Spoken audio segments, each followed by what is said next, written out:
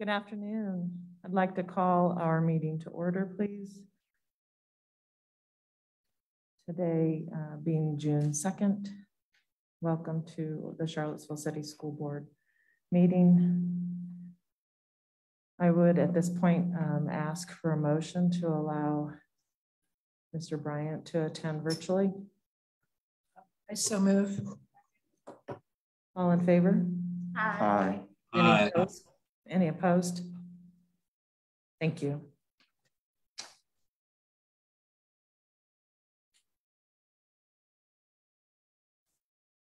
I do want to ask everybody please to join us in a moment of silence. We do this every meeting. I use this personally to kind of just get myself grounded. This is not necessarily reflective of enough or what we really need to address some of the atrocities that we all have been witness to. So I just felt like I needed to say that, but if you will please join us now. Thank you.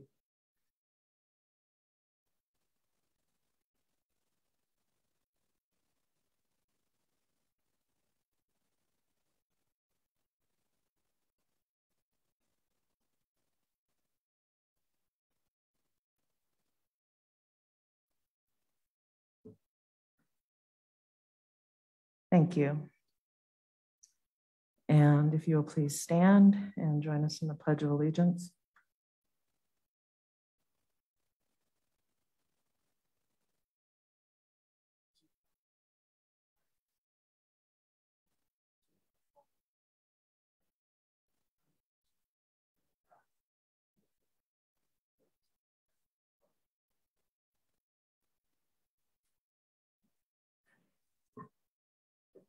Thank you. And Madam Clerk, will you please call roll for board members?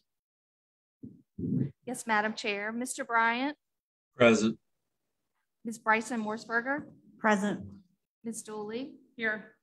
Dr. Kraft. Present. Ms. McKeever. Here. Mr. Morris. Here. And Ms. Torres. Yes, thank you. Thank you. And now a motion for approval of our proposed agenda, please. So second. All in favor? Aye. Aye. Any opposed? Great, thank you.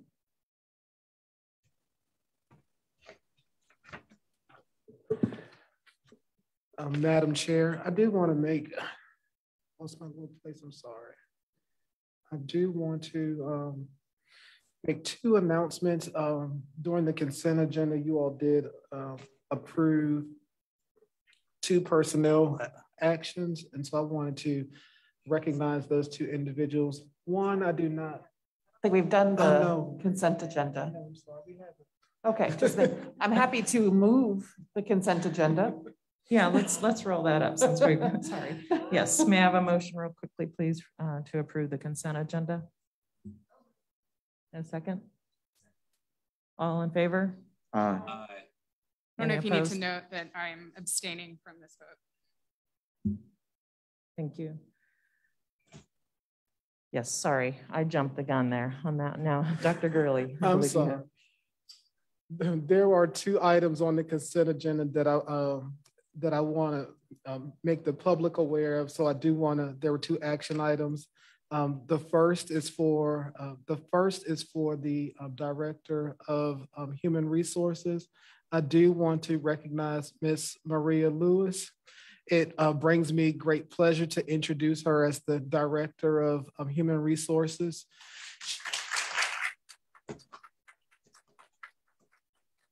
Miss Lewis has been with us with Charlottesville City Schools for 24 years. Throughout her CCS career, she has served as classroom teacher, coordinator of technology integration, and for the last 4 years, she has served as human resources coordinator. I would like to add that Miss Lewis is thoughtful, attentive, compassionate, and brings a level of emotional intelligence to the position that will ensure that we will continue to provide first-class services to our employees. And most recently, Ms. Lewis was an integral component of helping to deploy the electronic contract. So Ms. Lewis, thank you for accepting the position.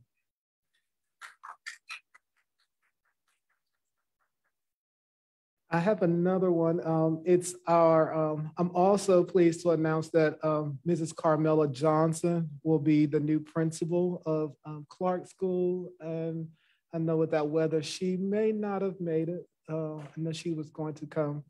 But she's going to be our new principal of Clark School. Since 2017, she's been the assistant principal over at Johnson. She's served as assistant principal and instructional coach. She previously served as teacher, and she served as teacher over at Greenbrier, and she was over there since 2007. She is a proven instructional leader, and she's collaborative. Her approach is relational with staff and students, and we know that she's going to do a great job. And I just want to highlight that I've gotten so many emails from the Johnson family about her leaving. And one of the teachers sent me, she said, I just wanted to let you know that she will be thoroughly missed by the Johnson staff, and she is and that Clark is getting a gem. So I do want to congratulate Clark and Carmela Johnson.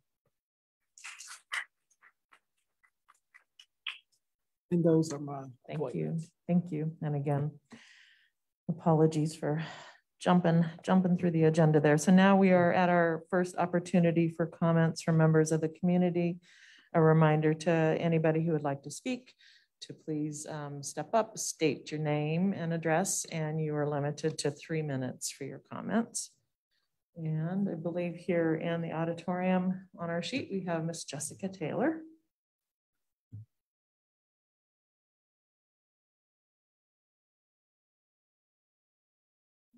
Hello, Madam Chair, Dr. Gurley, School Board.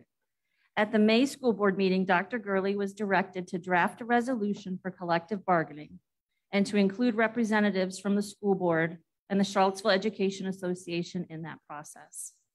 In order to provide the transparency assured to all stakeholders by both the school board and Dr. Gurley, here is my report from the first meeting that took place on Monday, May 16th, 2022. At the onset, we agreed on norms for our work together and addressed any potential barriers to our discussion success.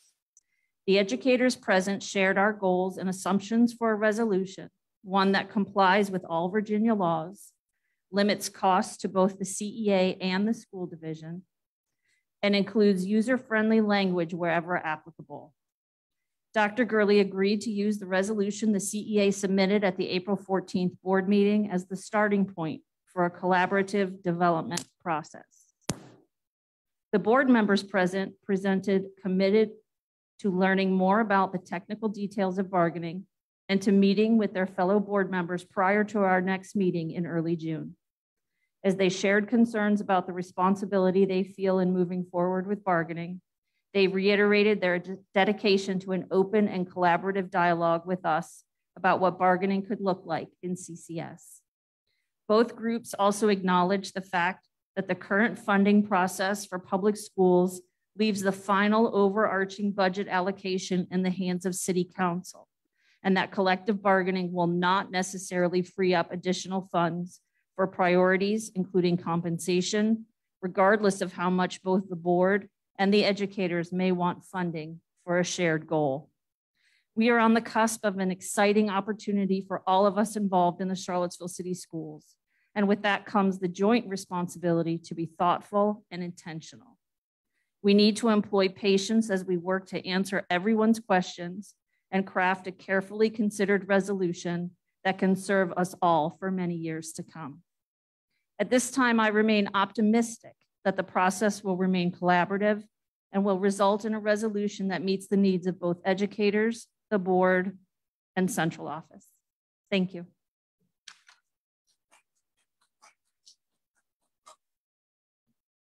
Thank you. Anybody else currently like to make public comment? And I'll have Mr. Como check and see if there's anybody. I don't believe anybody was signed up. At this time, I do not see anybody who has their hand raised, but I will ask them if they would like to make public comments, and they are online for our Zoom meeting. They should raise their hand or indicate so in the chat so we can promote them for speaking for their 3 minutes.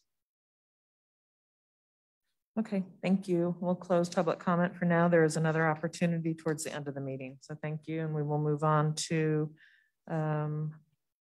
educational highlights. All right, Dr. Odie.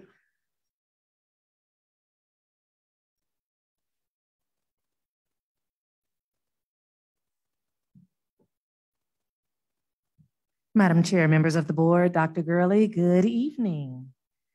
By uplifting student voices, students attending Lugo McGinnis Academy were able to leverage engagement, mastery, change, efficacy, and entrepreneurship. The acronym is EMCEE, MC, to harness momentum towards the competencies included in Virginia's 5 C's: critical thinking, creative thinking, collaboration, communication, and citizenship. Students gained critical consciousness and creative thinking by rewriting their own school and community narratives, and have begun to impact the beliefs and learning of school staff and community members. Tonight, a sample of what this looked like in practice will be shared with you by students and staff from LMA. At this time, I'll ask Dr. Jill Dahl to come up to introduce her students and team members who will be sharing the presentation with you this evening. Dr. Dahl. Good evening, Madam Chair, school board members, Dr. Gurley. So this has been an exciting year for us, and we've been so blessed by the opportunity this grant has afforded us. But I'm gonna let the experts who have been boots on the ground doing the work, Mr. Dragangi and Edison Duelo, up to the podium, and they're gonna talk to you more about our program. Olivia, did you wanna?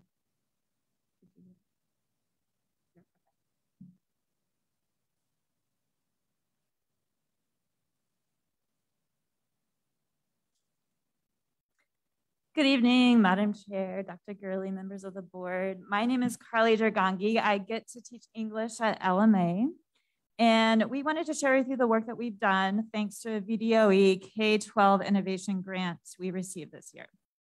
It was our planning year, and our school innovation is, as you heard, it's called MC. We named it after the hip hop role MC to symbolize the fact that we wanted to give students the mic to amplify their voices. MC stands for engagement, mastery, change, efficacy, entrepreneurship.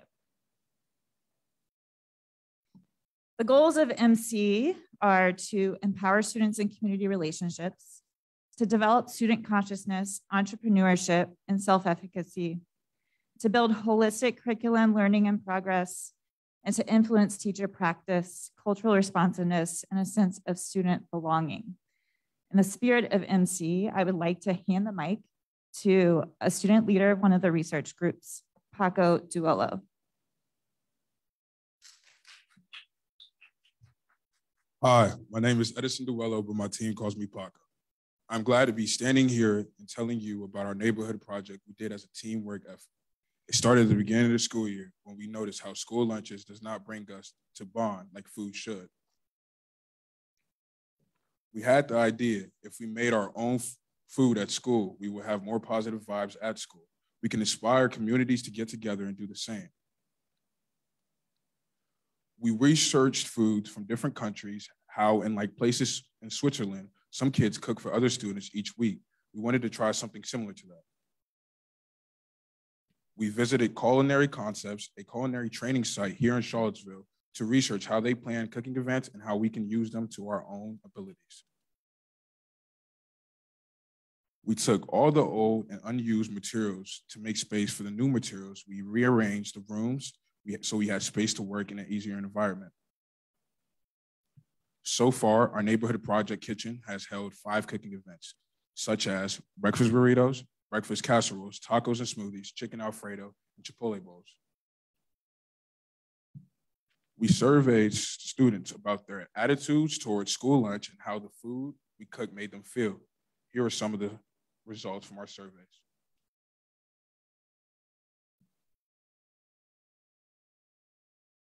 In the future, we want Neighborhood Kitchen to continue to keep spreading love through food making and combining everyone's backgrounds and different nationality with different food recipes.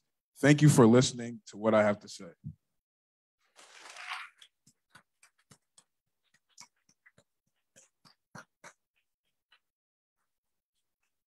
Additional student projects included our trip to DC, where students had the research question, who gets to decide what pulp culture should be put into museums and libraries? How does pulp culture represent individual and collective identity? We visited the Library of Congress, the National Museum of Hip Hop, and a Black-owned bookstore specializing in books of people of African descent. Dr. Dahl will speak to the third section.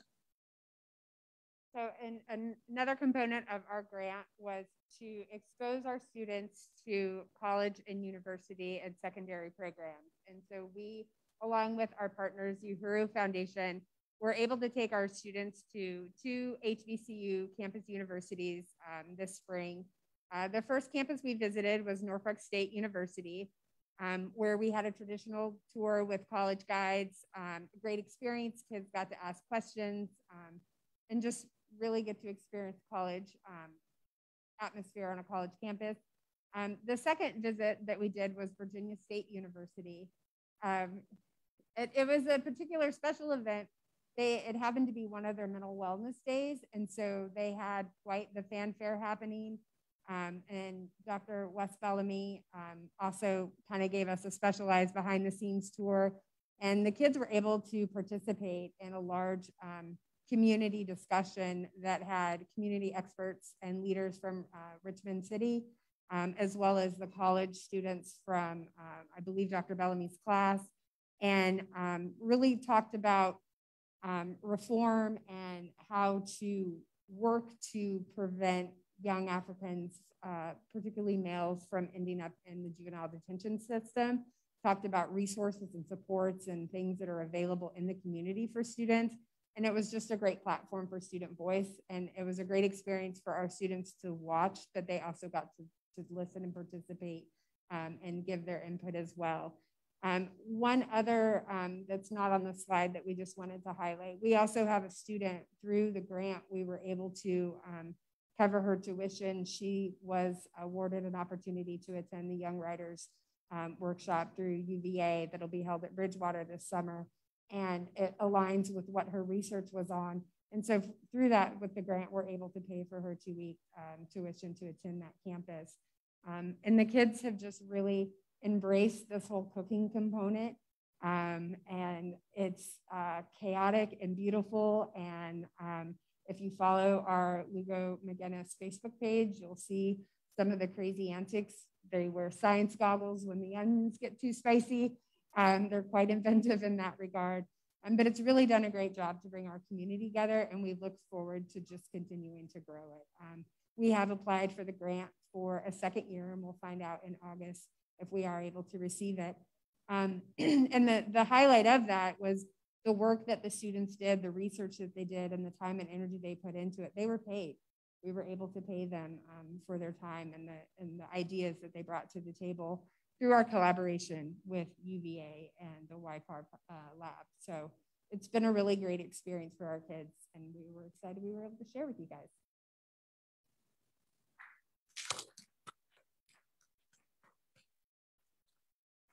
Thank you. Does anybody have any questions? Sorry, we might not let you down yet. I don't know if any board members had any comments or questions.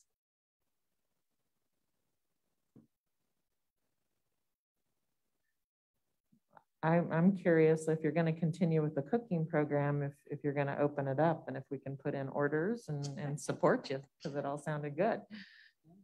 We do plan to continue with it. We were actually able to replace and upgrade our stove and refrigerator we have a larger capacity now to hold supplies and goods, but it is something we've built into our master schedule next year, where we will have, actually it was Mr. Koenig's idea to have a student staff half-hour sort of cooking class, kind of laboratory type element to it. So it is something that staff and students have all really bought into and kind of has enjoyed it. So we do plan to continue it and open it up.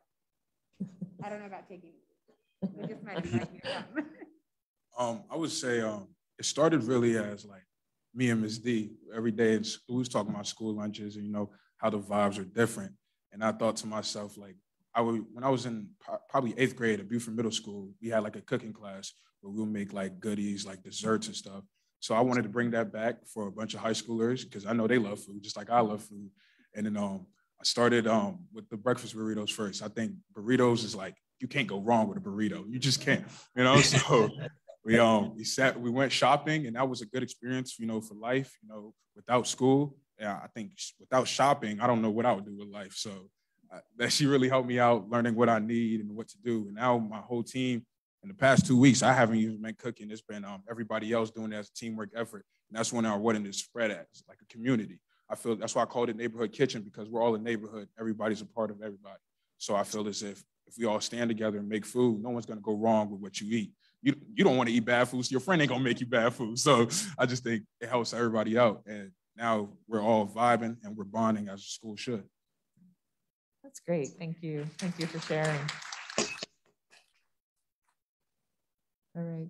Thank you, guys. Appreciate you.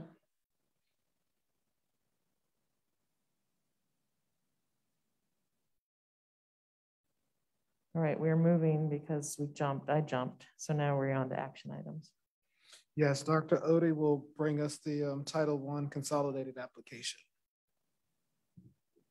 All right. That was outstanding. I just have to come behind them. Good evening again, Madam Chair, members of the board, and Dr. Gurley.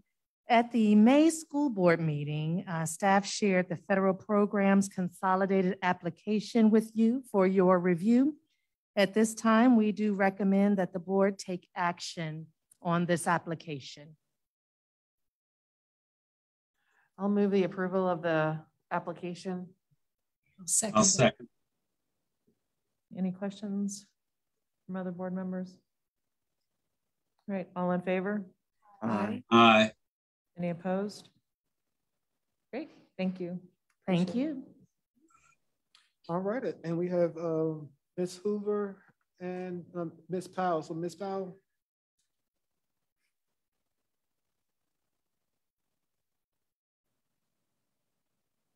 Thank you, Dr. Gurley, Madam Chair, members of the board. Whenever we talk about finance, I'm never up here alone, whether Ms. Hoover's standing with me or she's over there. Let me be clear. She does a lot of the hard work and the heavy lifting. I just get the pleasure of presenting the results of those efforts. I'm going to hang tight here for just a moment because the presentation's not up, and I think probably be a good thing if it is, because we have some very interesting things to talk about. We're going to be talking about year-end, some recommendations for year-end fund designations, and a brief update about the FY23 budget for next year. And just to be clear, the reason this is coming to you as action is because it's your last regular meeting of the year, and as we closing a fiscal year is a special adventure. It's never the same twice.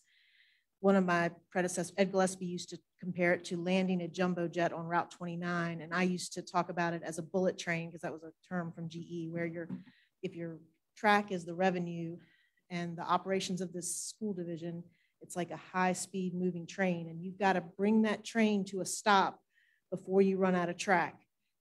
You don't want to bring that train to a stop too soon because you didn't accomplish everything you could have or should have, right? But you definitely do not want to, and frankly cannot by law, overshoot the track, right? So it's not for the faint of heart. Ms. Hoover does a tremendous job using the tools and helping us kind of know where we are. And so we we have a couple of key recommendations we'd like to share with you this evening, and we need your decision so that we know how to close this year out. So you can go to the next slide. Thank you.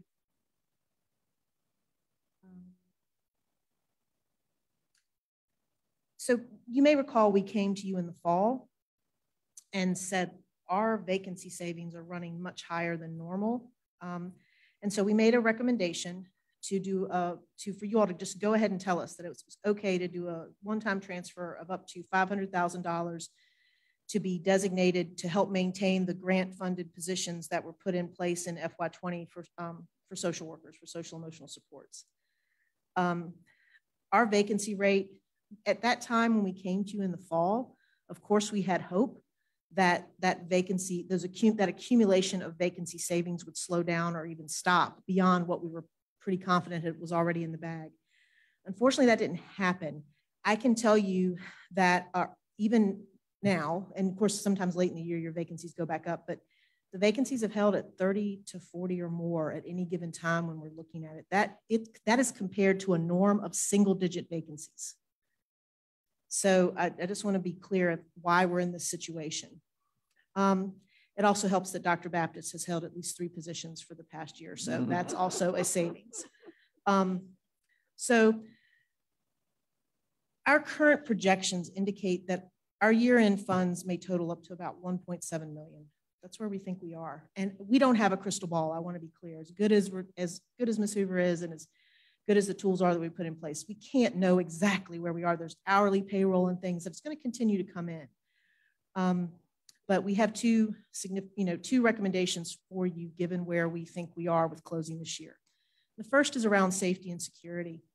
And you may recall when Mr. Lee was with us at a previous board meeting, Madam Chair asked, what can we do? And one of the things I was pretty quick to say is we need funding to remain steady in our safety and security work for the equipment and that piece. And that's not the entirety of the safety security model. You can go to the next slide, by the way. I just realized we're not. This slide should say year-end designation, safety and security. Whoop. So I think we went, that's okay. Give it a minute. Here we go. There we go. That's the one we're on. Okay. So the grant each year, we've been relying heavily on the state security grant to continue to do our safety work. And the grant application is made each July. And this is just for equipment. It doesn't fund any positions or anything else. It's just for equipment, and only certain types of equipment and projects can be done with this money. But the awards have become later each year, slipping from what used to be always September, October. You knew how much money you had to work with, and you would proceed with projects from there. It was still a little tight because you have to finish your projects by June 30th. In reality, the way this program is set up to work is whenever, even though you apply in July, you actually can reach back and grab projects from May.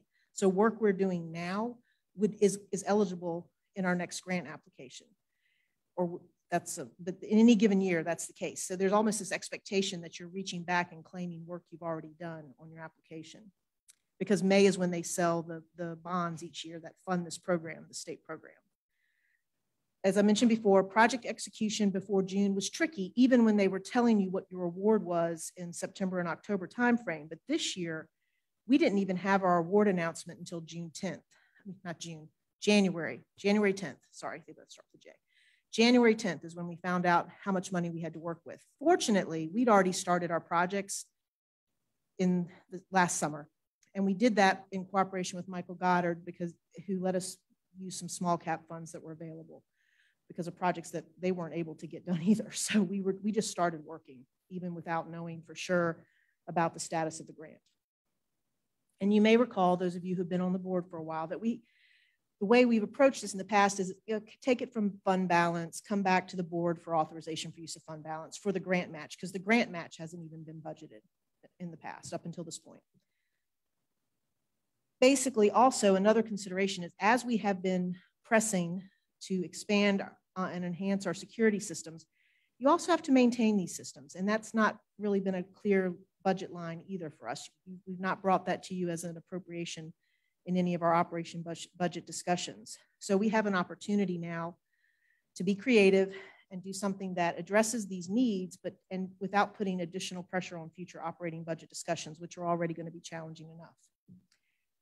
Our recommendation is that the board move to allow a recurring annual designation from available year-end funds to the security equipment project in the special revenue funds. It's under our grants programs, an amount sufficient to maintain a balance up to $350,000. This is the current maximum annual grant award, along with the required local match, which is $312,500. Plus, it allows us another $37,500 to address maintenance and those certain types of projects that the security grant will not touch, which are things like the master rekey. They will not touch a rekey. That's just not a grant eligible project. This, and you should know, you may remember, we got the maximum award right now. That's what we're working through. In the 4 years I've done the program, I've gotten the maximum twice, and the other two, and I think it's kind of a turn-taking thing. I don't know any of the rhyme or reason as to how we're awarded, but we get awards every year. The amounts vary. The lowest I think I've gotten was around 20, 30 some thousand, then I've gotten 78,000, then we got the max twice. So if you accept this recommendation, if you approve it, this enables us to continuously execute on our security infrastructure projects without waiting or any hesitation or concern or awkwardness of having to ask for approvals, to just keep things going. And knowing that we're never going to let this fund grow unnecessarily high, but we have an opportunity to establish it now in a way that we have a clear runway to just keep moving. It helps us address the significant execution issues that are caused by what's become the later and later awarding of the grant. It also helps us keep it out of the, just like I talked about, not entangling this need in the operation budget discussions. It also takes it out of small cap, which is what we had to lean into this year and kind of take a little bit of a gamble to get work done, because we already knew supply chain was a mess and we had to get moving. By the way, I didn't mean to skip the sub bullet, but we did have to, and we were given a 90-day extension because I called the state way back and then I confirmed with them in April. We haven't gotten everything quite completed from this past grant award because of supply chain issues, but we're on it and we expect everything to be finished this summer. I know we're talking about a little of that later this evening and in future discussions. And last but not least, we really have to set aside money to maintain these systems as we continue to grow and enhance them. So that's the first recommendation for designation of year-end funds.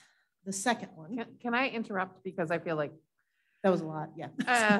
Because I feel like the next one will be a lot too. So sure.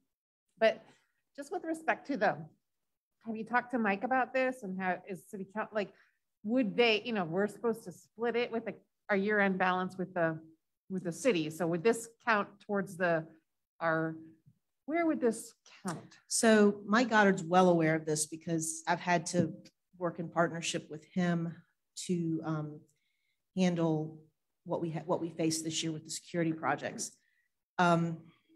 It does affect what would be the year-end gain share for this year, but Mike is not concerned about this for the CIP. If you've heard Mayor Snook speak, they already have a lot of money in the CIP sitting that's queued up for things that need to be done, that they've struggled also to get completed because of COVID and supply chain and so forth. So Mike Goddard, I can say, is very aware of this. But it does affect what gain share. There would likely still be gain share in the end, even after, whenever I speak to you, I'm usually pretty conservative with our numbers. But this is an opportunity, it is what I just shared. It's going to become an operational budget ask. If we make this move now in concert with the grant, I think it just takes a lot of pressure off of this area of need, but it's certainly the will and decision of the board. I mean, it sounds like it makes sense. I'm not criticizing that. I just wonder, to the extent that we have gain share with the city, can we split it? Is this, can we count this towards the city's part of the gain share so that we can have additional funds?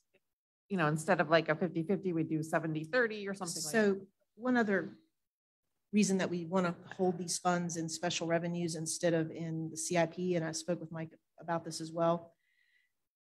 when it comes to these security systems and so forth, we're really managing them. The city kind of provides some consult and a little bit of project oversight on the master rekey piece.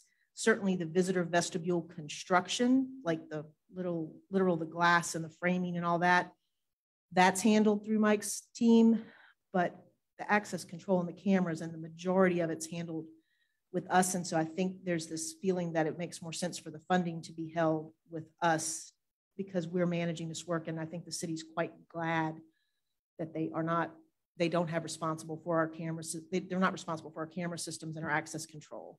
When we started this process a long time, it seems like a long time ago, haven't been however many years ago with access control, there were different people in leadership at the city, but they really didn't want to have that responsibility.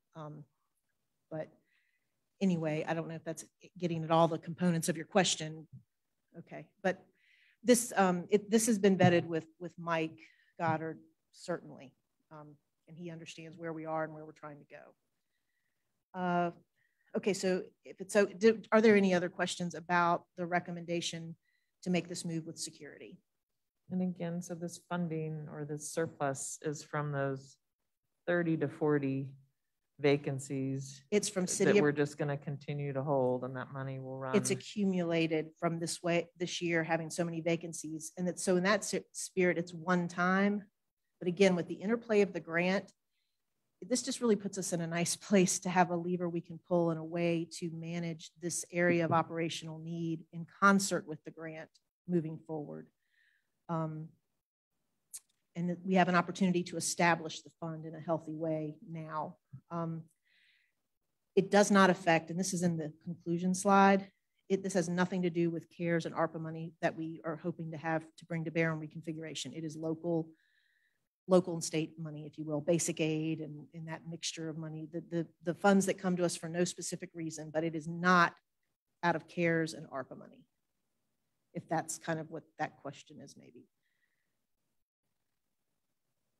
I'm wondering, we now are in this situation where we have quite an accumulation of funds to do this, and there's no problem with, I think, in my mind, with doing this. It's a good use of the funds. Can you envision any kind of situation where the end of year funds are much lower, where there's some kind of emergency? Does this lock us into? Yeah, so they're worded up to. Up to. Everything you see presented tonight is intentionally worded as we're asking for approval up to, because we're like, we like gain share. We certainly want to do our part with that. We've got this crazy, as I described from the vacancy, we're just in an unprecedented situation. The two things you'll understand about this is everything's worded as up to give us, because we'll need to make decisions over the next 30 or so days to close out the fiscal year. And you don't meet in July, so we just need a yay or a nay sort of direction from the board now. But what was the other thing I was going to share? Oh, these are non-recurring expenses in the sense, and that's always such a priority, right? To like, this shouldn't reoccur where we have this level of vacancies. And so these are things that are once funded, it's not going to require, or it's not something we're committed to do in an ongoing fashion. And so there are flexibilities built into these recommendations. Thank you, good questions. Are we ready to move on to the next topic? Okay, this is a big one, near and dear to my heart. Yep, buses. Okay, so as of February, so not that long ago, and it wasn't well publicized, but there's been a change in the regulations governing pupil transportation in Virginia. Individuals with the S endorsement on a regular license, not a CDL, but the S endorsement on a regular license can transport students in a type A bus daily, not just activity stuff, but like be their daily bus route. We have tried over the past year and had so many creative discussions and we kept being told, no, you really can't do that, because if it was the transportation of the student every day to and from for their core education, it rose to that level of the CDL requirement. We couldn't figure out a way around it, even for the small bus. But we now have an option to transport up to 14 students via type A bus without a CDL. And as of May 27th, 36 CCS employees from across all of our schools have expressed interest in driving the Type A bus. So go to the next slide.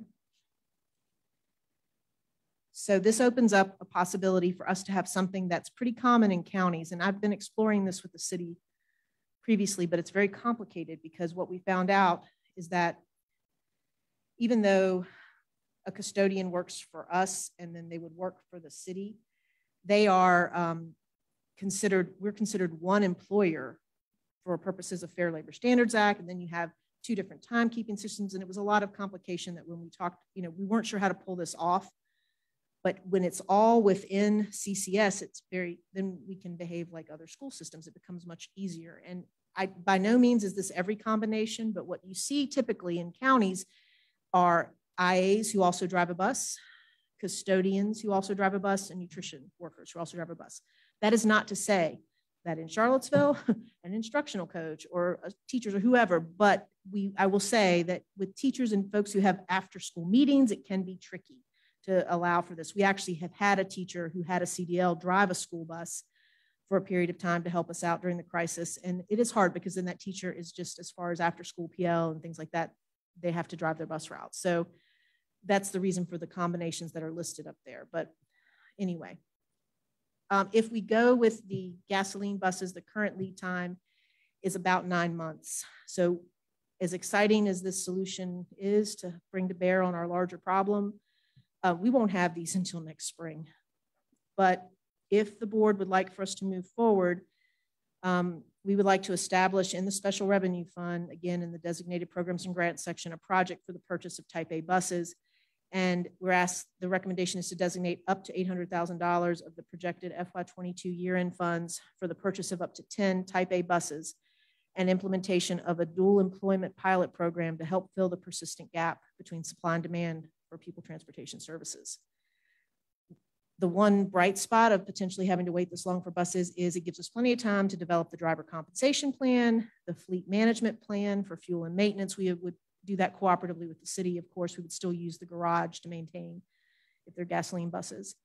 And then determine what would be the criteria for driver selection. I want to be clear, it should be need and efficiency based, because part of the benefit of doing this is you take the bus home and on your way into work, you pick up students and so forth. And so need and efficiency would factor into the selection of drivers. And I hope we have even more than the 36 express interest as we're able to more fully bake this program and present it to all of our employees. There are, of course, additional uses for Type A buses, being the extra and co-curricular trips, and also transportation for alternative programs. Right now, the city could use more of these type of buses, but they don't have a plan to purchase them. Dr. Gurley, myself, and several other members of what I call our trip team. It's a team of leaders that meet regularly with transportation to try to work out routing and things like that. We met at CAT, and they're aware that we're looking at these Type A bus purchases. They know about this program. Mr. Saunders was there and Garland Williams. So they know this is, again, not something that hasn't been discussed with our partners in transportation. And I think they too are excited about the possibility. So this is another item that we're bringing before you for consideration with what we project to be our year-end funds. And again, it's worded as designate up to. I was just wondering if there are any electric options. Yes, and we are actively exploring that. The infrastructure takes more time to put in place, but the availability of the buses actually may be sooner. And that is something that as we proceed, that would be brought back to you for decision. We would have to figure out how that happens, perhaps in a special meeting or whatever, because that is a big decision that we still need to make. I have pretty concrete information about what the gasoline option looks like. It's not diesel, these are gas.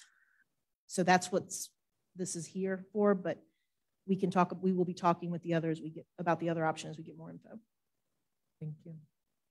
Any other questions about buses before we move on, or she moves on?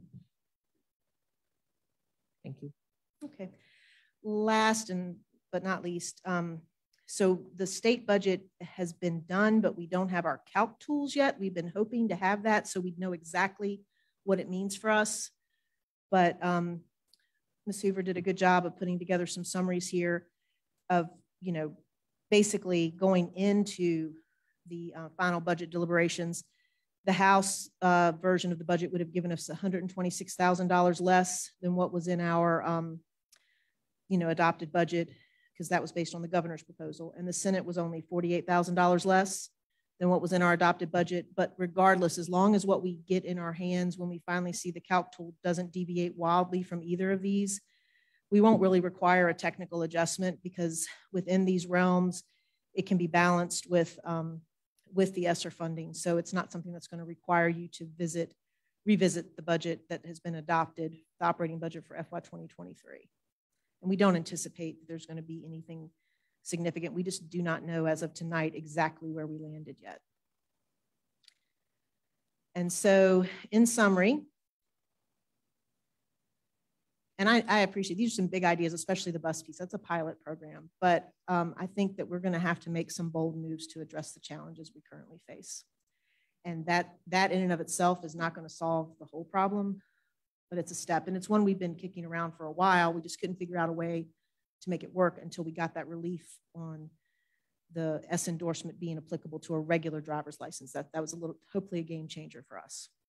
So I've already talked a lot, and everything is summarized here. The recommended action is in bold at the bottom if the board chooses to advance both options.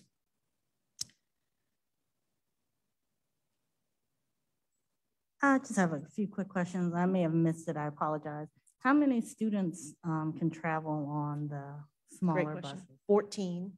14. And so if we ended up putting 10 into service and they were running our regular routes, it could get another 140 students on.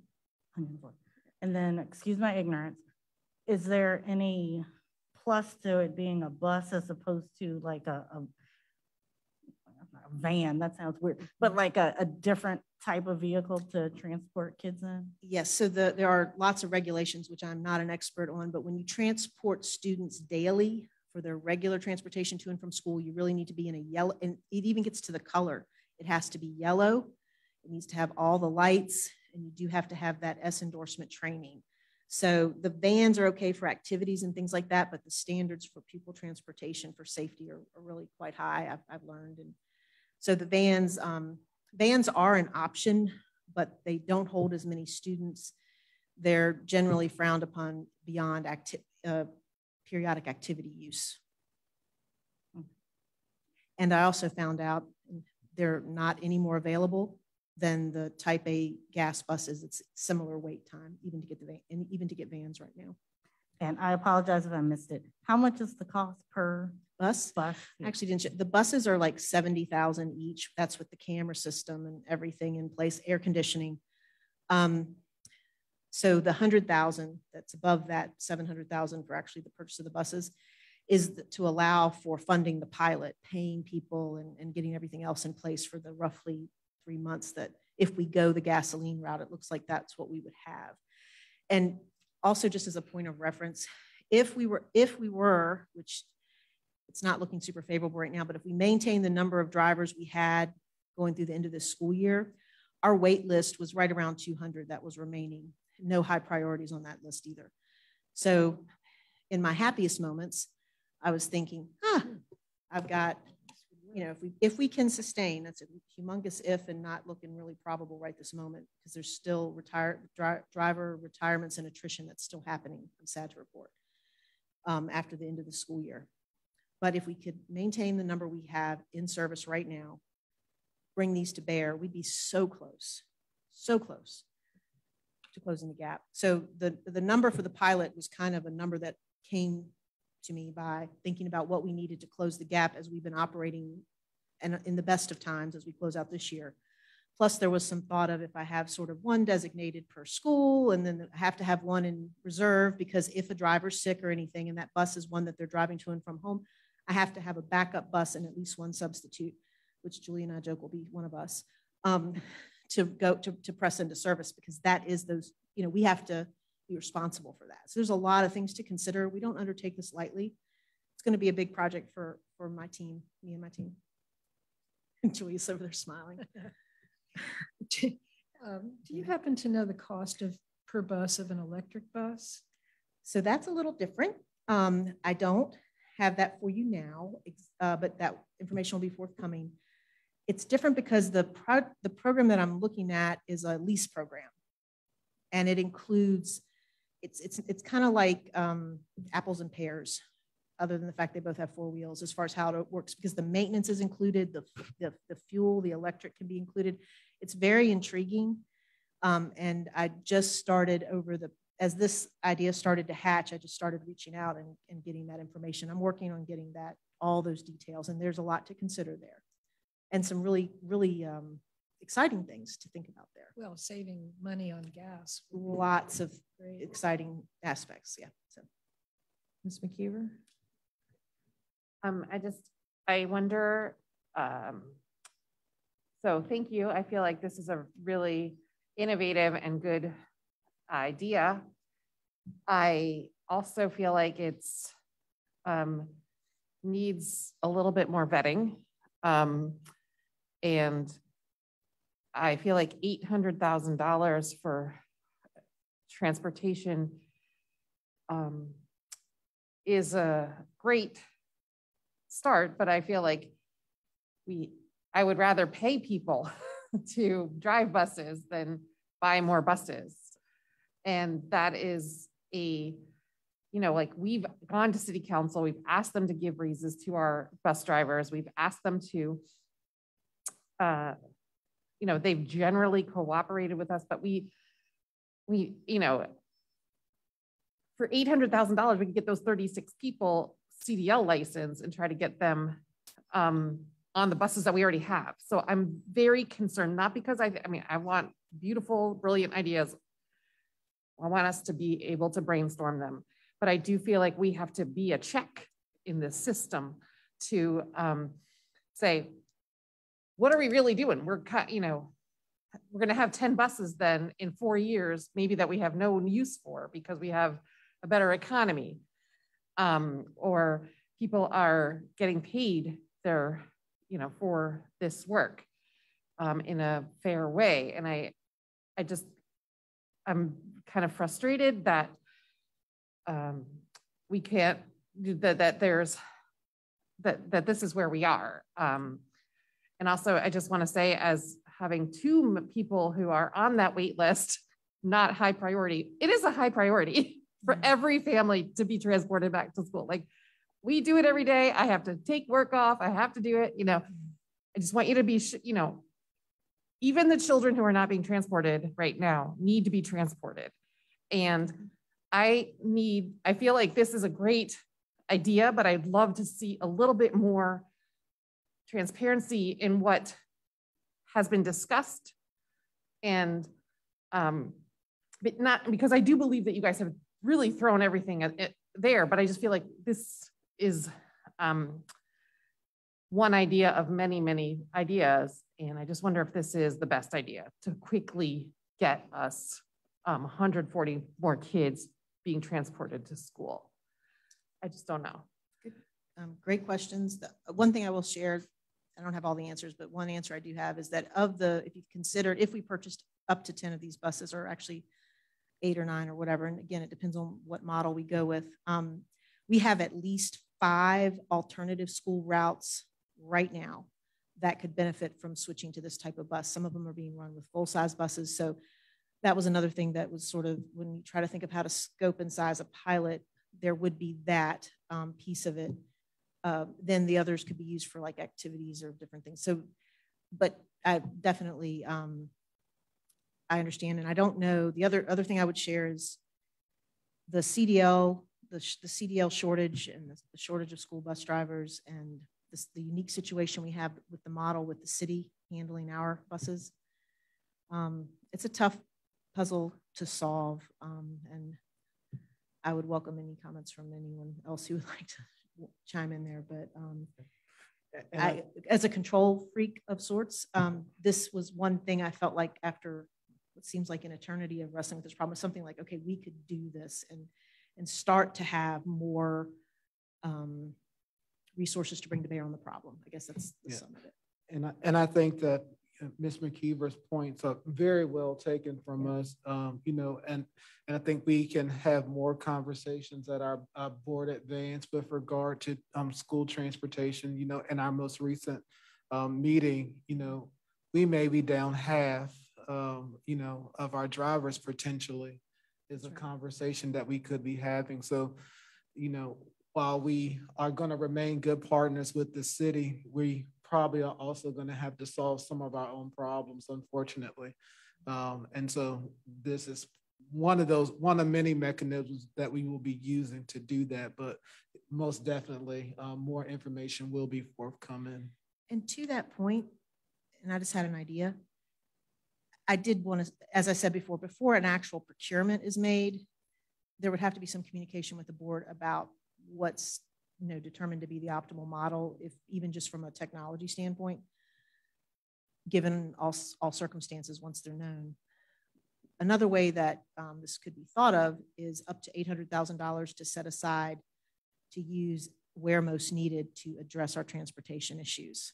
Yeah, I think that's, and so, yeah, I stand for you tonight. I don't have all the answers. We've got some ideas. And we have some thoughts, and we're trying to put together a plan of action. I think it's really more about holding the money to do something. And I think to Dr. Gurley's point, we may need to be prepared to do the best we can with our model. And we just don't know what that might look like yet. So great point, great Can we put it in a special fund to? It's the exact same thing, except instead of, this was kind of going as far into the weeds of it and sharing my scary thoughts about how many buses would represent a logical pilot. But you can reword, say, up to $800,000 to support ongoing transportation needs, leave it at that. And we're starting a matrix of different options to bring to bear to try to help the situation moving forward. Yeah. Appreciate that. That's probably a better way to work. Yeah. Probably a better wording. Yep. I mean, again, like I love the idea, and I want to foster that kind of innovative approach. And I think what Dr. Gurley, I hear from Dr. Gurley, and what I hear from you is like, we kind of need to set aside some money for transportation needs next year. Yes. And I would, that's, and I don't want you to be shocked. I don't want anyone to be shocked if I come back saying, we want to consider this mini bus fleet. So it may come to you like as something to consider, but we definitely need more information before anyone should sign off on a purchase order. I'll be the first to say that. So you would be comfortable if the recommendation were slightly amended to absolutely. Be a little more general about allocating the money for transportation? I would appreciate it because I think it better reflects where we truly are in the planning process. Yeah. So thank you. Yeah. Are we ready I think so. If somebody would like to make a motion for this. Yeah. So I'll move that we transfer $1.15 million from the projected FY22 year-end funds from the general fund to designated programs and grants in the special revenue fund to support safety and security projects in up to $800,000 for transportation needs. I'll second. Yeah, I would only say if you could say up to 1.1 million. Can we just be clear that the 1.15 is the total of those two things? It is Mm-hmm. not in addition. It is. Right. Yeah. So do you want to, do you want to? I will I'm going to move that we transfer up to, which I think I said before, 1.15 million from projected FY22 year-end funds from the general fund to designated programs and grants in the special revenues fund. I'll second. Wait, I'm not done yet. Paused. Yeah, I know I did. So up to $350,000 for safety and security projects and up to $800,000 for anticipated transportation needs. Second. All in favor? Aye. Aye. Thank you.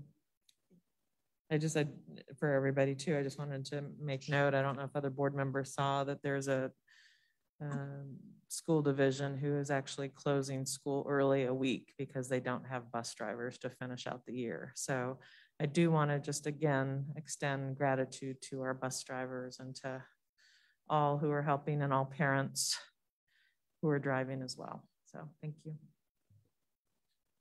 All right, now we have discussion items. We will have our preschool update.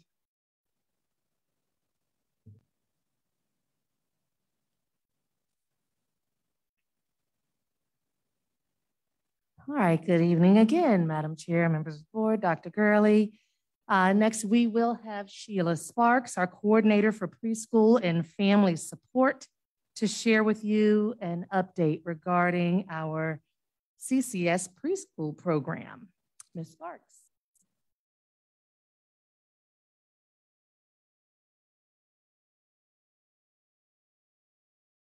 Thank you, Dr. Odie. Good evening, Madam Chair, Dr. Gurley, school board members.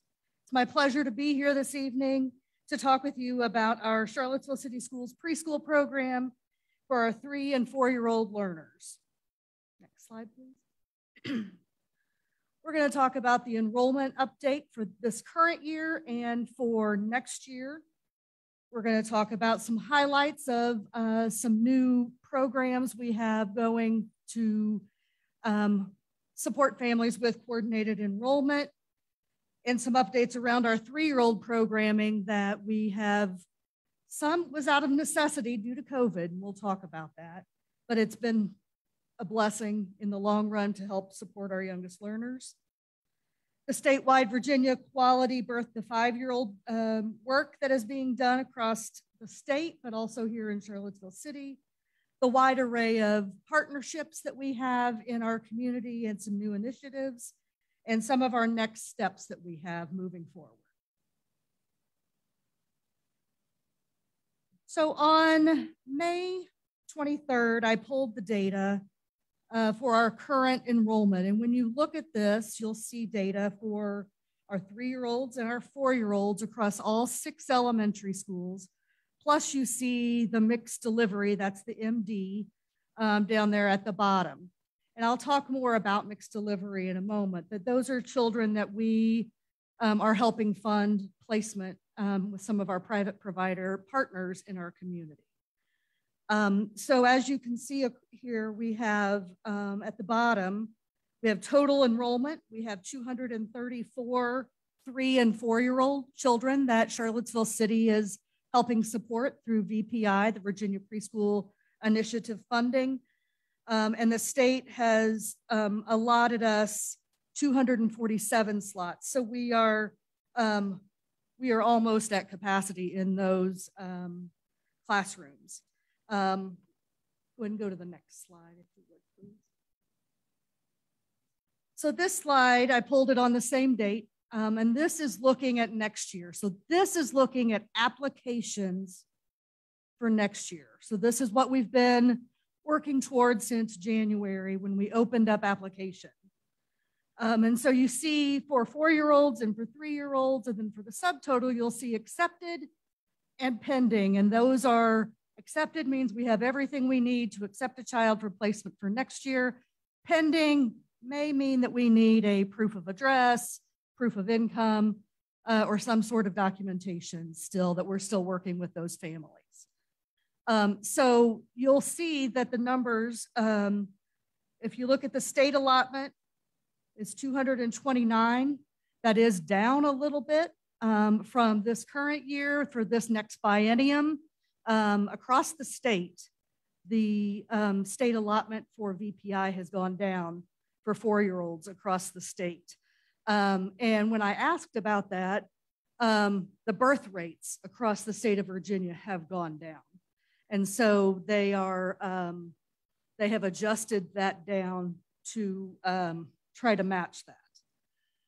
So we are right now, if I say that all those pending families are going to be accepted, once we get all the needed documentation, you'll see that we are within 17 slots right now of being full. And I can tell you, being in the preschool office over the summer, we get families all summer long that we are working with. So I fully expect that we will be right on point as far as being full next year. Next slide, please. During COVID times, we had to quickly shift as you know, in education, all educators were shifting very quickly, but for preschool, all that happened right when we were in the middle of our application window. So we had to shift pretty quickly, but it really was an area of growth for us. It was allowed us to take our application online. We were already working on that. So we were ahead of the game on that part of the process. We also were working together with our partners in Charlottesville and Albemarle, particularly to have that coordinated enrollment effort. So that would be Charlottesville, Albemarle, Head Start there at MACA, and our other community partners there, Barrett and YMCA, JABA, Shining Stars, and Foundations, who are our private partners in town. Those, we have worked together with them to make sure that every single child who is eligible to receive free preschool is able to have a family choice as to where they want to be placed. Because that was really, really important to us. We want every family to feel like they are able to make that choice where their child goes, whether it's their home elementary school, whether it is a private center, whether it's MACA Head Start. We wanted to work with families to make that happen. So that has been it's been hard because there's a lot of people involved, but it has been very worthwhile to see families getting to make the choice. And as recently as this week, I have been making, I talked with a parent, wanted a different decision, and I was able to flip the switch to make that parent's request happen. So that's been really important, I think, for a lot of our families. So if there are any families out there that still need preschool, go to grow.com. That's where you go to apply. Another highlight has been, and Kim Powell and Sherry Eubanks from Transportation and I had a conversation back during COVID times, and we had this conversation around what we were going to do with 3-year-olds and how their school day was going to be. And they said, Sheila, I don't know how we're going to do a separate 3-year-old bus run.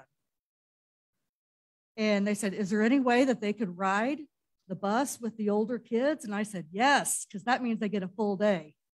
Because it used to be, if you recall, 9 to 1:45. So now 3-year-olds are at school, a full school day, just like our other elementary kids.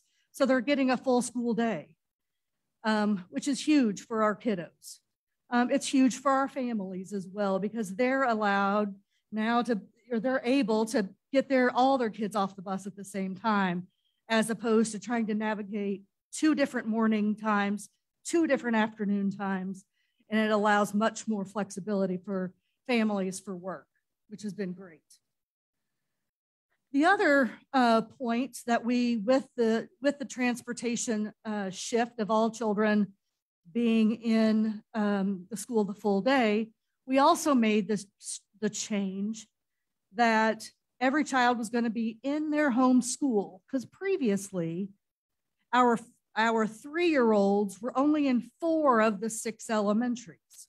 If you recall, we have 5 designated 3-year-old classrooms, but they were only in 4 buildings. With this change, we were able to have, I'm going to say 99%, because we do have a few children for different reasons that are not in their home school, but 99% are in their home school. So previously we would have children who would be in one elementary school for 3-year-old, shift to their home school for 4-year-old, and then kindergarten and forward. Now they're not making that change. So they technically could be in the same school for up to 7 years, which is pretty powerful when you think about nobody's in one school for 7 years in any building anymore, it seems. So that's been a really powerful shift. And the other thing I just want to highlight is the respect and prioritization that happened around transportation for preschool. And I really, Kim Powell and I had a phone conversation about this, and on a dime, she made it happen. So I want to really applaud Kim when all of COVID was happening, because that really was a turning point, I think, for a lot of our preschool families as we moved forward during COVID times, because we did not let anything get in the way of our little ones getting to school.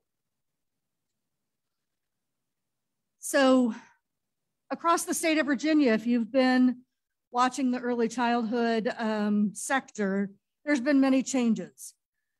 One of the big things that we have been working toward over the past few years is the Virginia Quality Birth to 5. And this is the way that it's not accreditation. It's not that kind of work. It is work to make sure that what is happening is the right work and that it's high quality. So there are two big components to this. One is teacher-child interactions, that they are high quality. And the second is curriculum, that we have a high quality vetted curriculum. So two things. One is class observations, which is the about the teacher-child interactions and how those interactions are happening in the classroom, that they're positive and the child feels safe and secure in the classroom, as well as child to child and teacher to teacher, adult to adult in the classroom. So we want to make sure that every child is in a really positive environment, because we know based on research that those interactions and high quality curriculum are two of the big equity levers for any early childhood classroom. So we have been working on those two components. That up to this point, it has been a pilot. They've been practice years. Next year, it will become, it'll count, so to speak, and it will become public information. Up to this point, it has been practice. Next slide, please, Leslie. So for the instructional tools for pre-K teachers, as I said, curriculum was one of them. The creative curriculum we've been working with for 3 years now.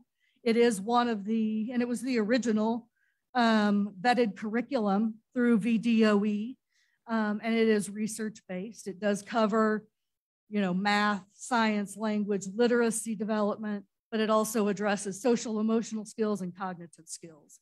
So those things are all a part of that. It also has a component which has been one of my favorite parts, is the data collection and observations that are made of children with their everyday learning and play that's happening in the classroom, because we do feel like every moment that they're there, they're learning. Those synapses are connecting, and we want to make sure that that is documented. And that's how we measure growth. That's how we measure what they're learning in the classroom. Next slide, please. Some other resources that we use in preschool, and this is to help connect and bridge that gap between preschool and kindergarten. I have put some pictures there, and have a list there, but the Hegarty's Phonemic Awareness Daily Program, Handwriting Without Tears, which really works on the fine motor skills. It also works on letter recognition and letter development, and developing math concepts in pre-K. And then second step, which is our social emotional learning. This is really to help bridge the gap and making sure that there's that continuity between preschool and kindergarten. I mentioned earlier the teacher-child interactions. The tool that we use is the CLASS tool. It's Classroom Assessment Scoring System. And these observations are done twice a year. Each observation is about 2 to 3 hours long. Those are 4 15-minute segments each time, but there's time in between, and then there's time where they're doing some sort of transition and we leave that time out, but we do have certain requirements around that. It's pretty intensive because you're scoring them in 10 different areas, and then you're giving a feedback report with the scores, and then there's a coaching session afterwards. So it's pretty intensive. What I have kind of ballparked is that it's about an 8-hour day by the time you do scoring, write the report, and then do feedback and coaching. It's about an 8-hour day. It's about a work day for each observation twice a year. These observations have been completed by myself, by Rachel Rasnick, who is the Early Childhood Special Education Coordinator, and the 6 instructional coaches at the elementary schools. We have pulled them in to help support because they can do ongoing daily support as needed. Each of us trained for 2 days, plus had to take a pretty intensive reliability assessment, and that has to be completed every year. And there are some people who have struggled with that test, even though you get 3 chances. So it is a pretty intensive. One of the things that I think is really important is that we focused on Rachel and I and the instructional coaches doing it, because we do not want this to be evaluative in terms of human resources and hiring, firing, that type of thing. We want it to really be formative for the teachers to help with their teaching and learning and what's happening in the classroom with those interactions. So we have been very intentional to keep that out of the supervisory role. They have their own process that they do. Next slide, please. We have many partnerships that have supported our initiatives in the early childhood program. We are working very closely with JMU TTAC around inclusive placements for preschoolers. And for we are the Charlottesville City Preschool Program was the inaugural pilot for early childhood VTSS. So we were the very first. We were working on those 2 initiatives and had just kind of gotten rolling.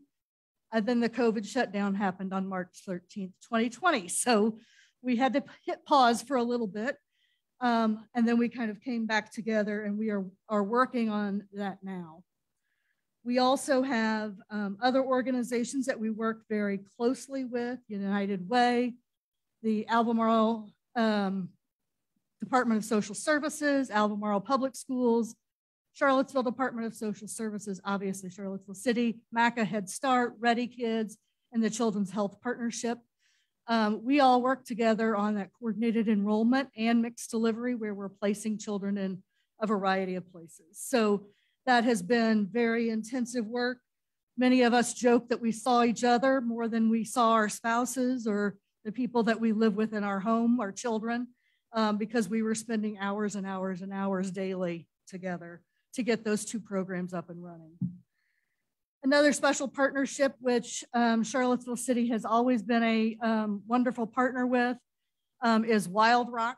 Wild Rock, we were one of the very first school divisions 5 years ago, I believe, to get started with Wild Rock with our preschoolers, where we were doing field trips twice a year for every preschooler for both years, 3-year-old and 4-year-old. And then they were coming to the school before and after each field trip. So they were getting 6 touches, if you want to think of it that way, with nature and that the learning that can happen from that. Again, COVID hit, so we had to shift, and Wild Rock was really amazing in continuing those in-person visits that they could do at the school, because as we were talking about earlier, transportation and field trips is an obstacle for us right now. So this was a way that we could continue that partnership with Wild Rock to help support our children. Because if you've never been to Wild Rock, I'm happy to organize a field trip with anybody who hasn't been. It's an amazing place that is really good for the soul. So I encourage you to go. If you have not, let me know. I'm happy to arrange it, because it's a great place to go. And if you haven't been with 3- and 4-year-olds who've never been out of Charlottesville, because we have many kiddos. I mean, they're not used to just being able to run free and not have to worry about streets and those kind of things. It really is an amazing experience to watch them. See mountains, see cows. it really is a wonderful, wonderful experience. And I think our last slide, we have been onboarding a new early childhood student information system. We'll start that in July. There's a partnership in Roanoke that we are going to be modeling after to have this student information system that will dovetail with our Charlottesville City student information system. And we will have one of Mr. Cuomo's team on that partnership with us to help guide us to make sure that we're working together on that. So we'll start that in July. One of the other next steps is kindergarten and preschool teachers are going to be training for handwriting without tears. It's been a few years. I think it's been probably 6 years since we've had an official training with that.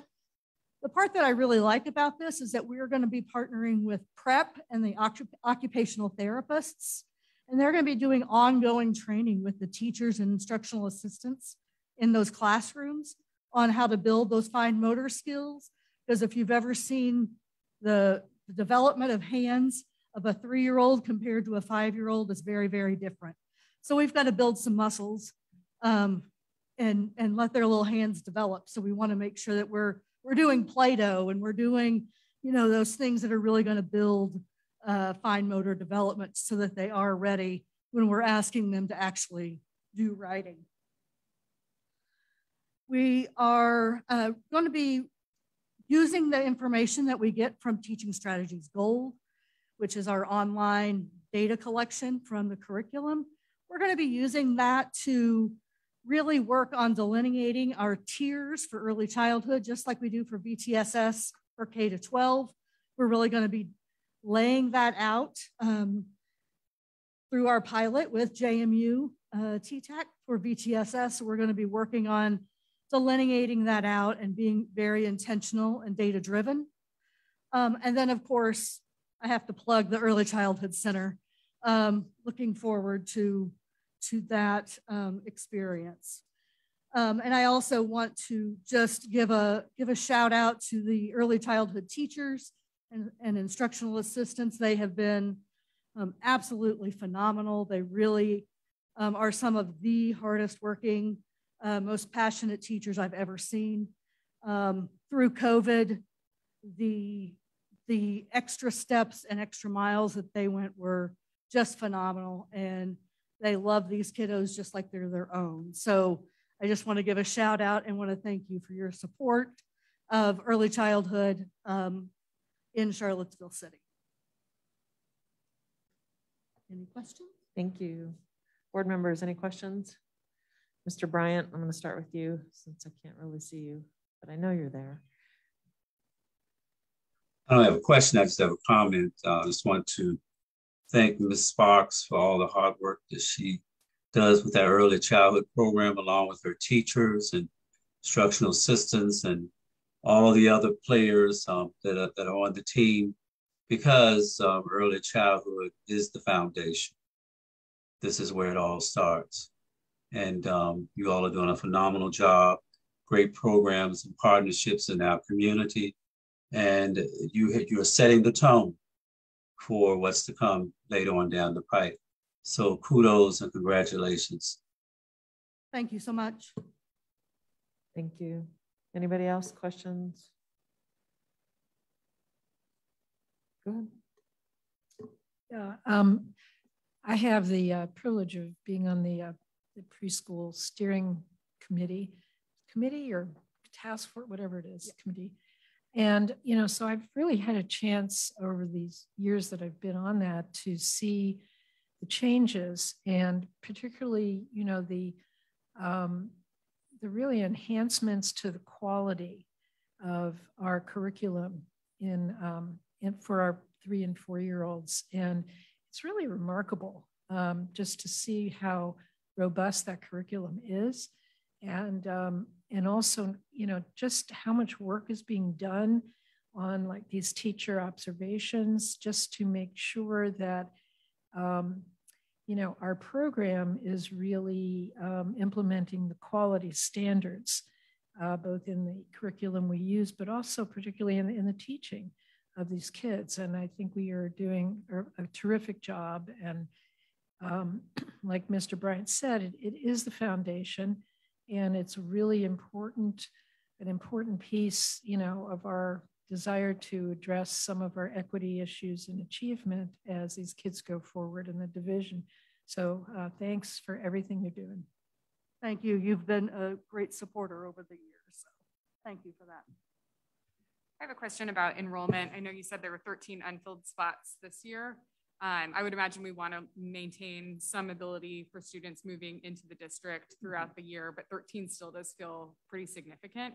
And so just if you can talk me through those enrollment decisions and how many unfilled spots you're comfortable with. Well, and I will tell you, historically, we had, there are two different ways to look at enrollment. We look at the VPI funding and we look at seats in a classroom. One of the things that we have done is we have been able to include our early childhood special education students and the funding for those students who are placed in those other classrooms as well. So when I talk about there being a gap or there's in the enrollment, I will also point out that we only had historically we only had 60 3-year-old slots. So we're actually, you know, we're over the amount because we have funding for 90. I have 91 children. So I'm actually over because typically we would have only had 60. So in the past 2 years, we've increased that number, which is why there's a little bit of a gap. And so typically we had 160 4-year-olds. The other piece to that is that there are many families who still are not comfortable. We've had many families who have opted to keep them home or in a smaller setting because they're not vaccinated yet. So I think that has been a factor for many families. And if I would look at the enrollment for the previous year, and I don't have those numbers with me, we're definitely up from where we were the previous year, 2021.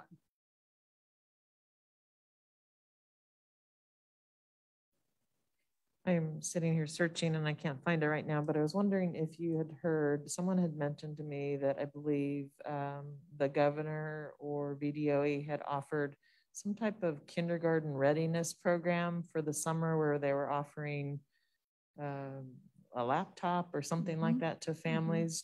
Can you speak to that? Yeah, that program, it's through Waterford, I believe is the company. And they have an online program that would be an online summer program. They're giving out so many, they'll send the family a laptop. And if they complete the program, they get to keep the laptop. And so I don't know the specifics of what exactly it's covering, but it is something that we are sending out to families so that if they want to take advantage of that, they can. So we are sending that out in newsletters? Yeah, thank you. We did, Madam Chair, receive a superintendent's memo about this program, Waterford, like Ms. Sparks said.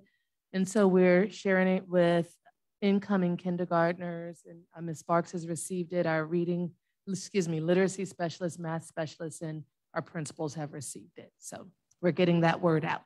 Great, thank you. Any other questions, comments? All right, thank you so much. Appreciate you. Thank you so much. Now we will have Dr. Ode come up to introduce the local plan with Dr. Phelps. Okay, good evening again. At this time, we would like to share information with you regarding our gifted program, annual review, and evaluation. Dr. Jeannie Fouts, coordinator of gifted programs, ESL, and AVID, will present these documents to you at this time. Dr. Fouts.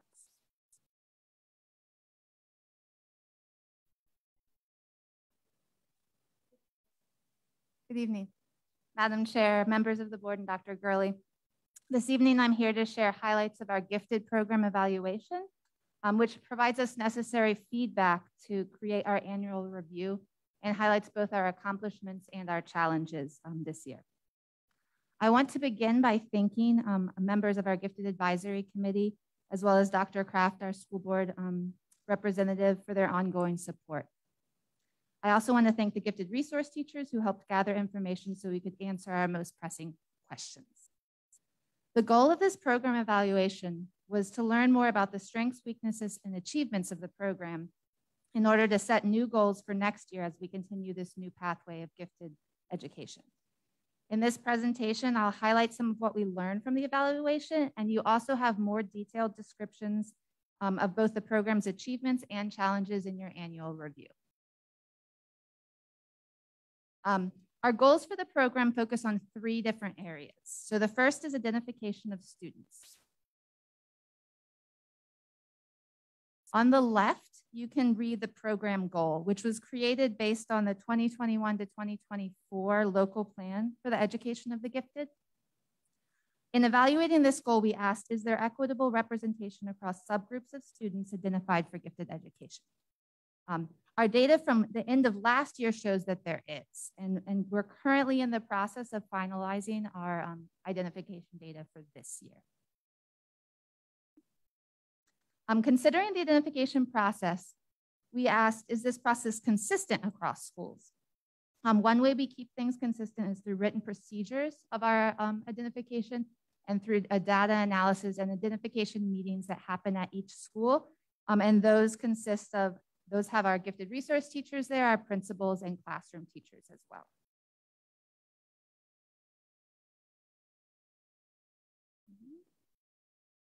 The second area of focus is our elementary services. You'll see in the annual review a detailed list of both accomplishments and challenges, and I'll highlight a few here. So again, our goal is there on the left. For our evaluation for this question, we asked, are all of our stakeholders satisfied with the current state of the gifted program?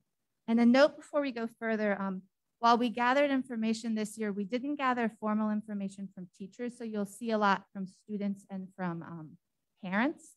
And so our focus for next year will to be gathering more formal and informal feedback from teachers. So you can see in this slide the survey that we sent out to our K-4 parents, and we had 67 parent responses. So that's a small group of parents, but it's a pretty good representation of the different elementary schools. And for our students, we had excellent participation with our 3rd and 4th grade students, and their input was really essential. It helped us really understand the program on a whole and what was happening in the classrooms.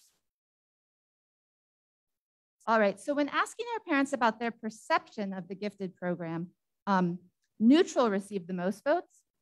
And just to remind folks that this is the 3rd year that the gifted program has been implemented in its new form. And as the pandemic has also greatly affected our implementation, but just as it's affected schooling on a whole.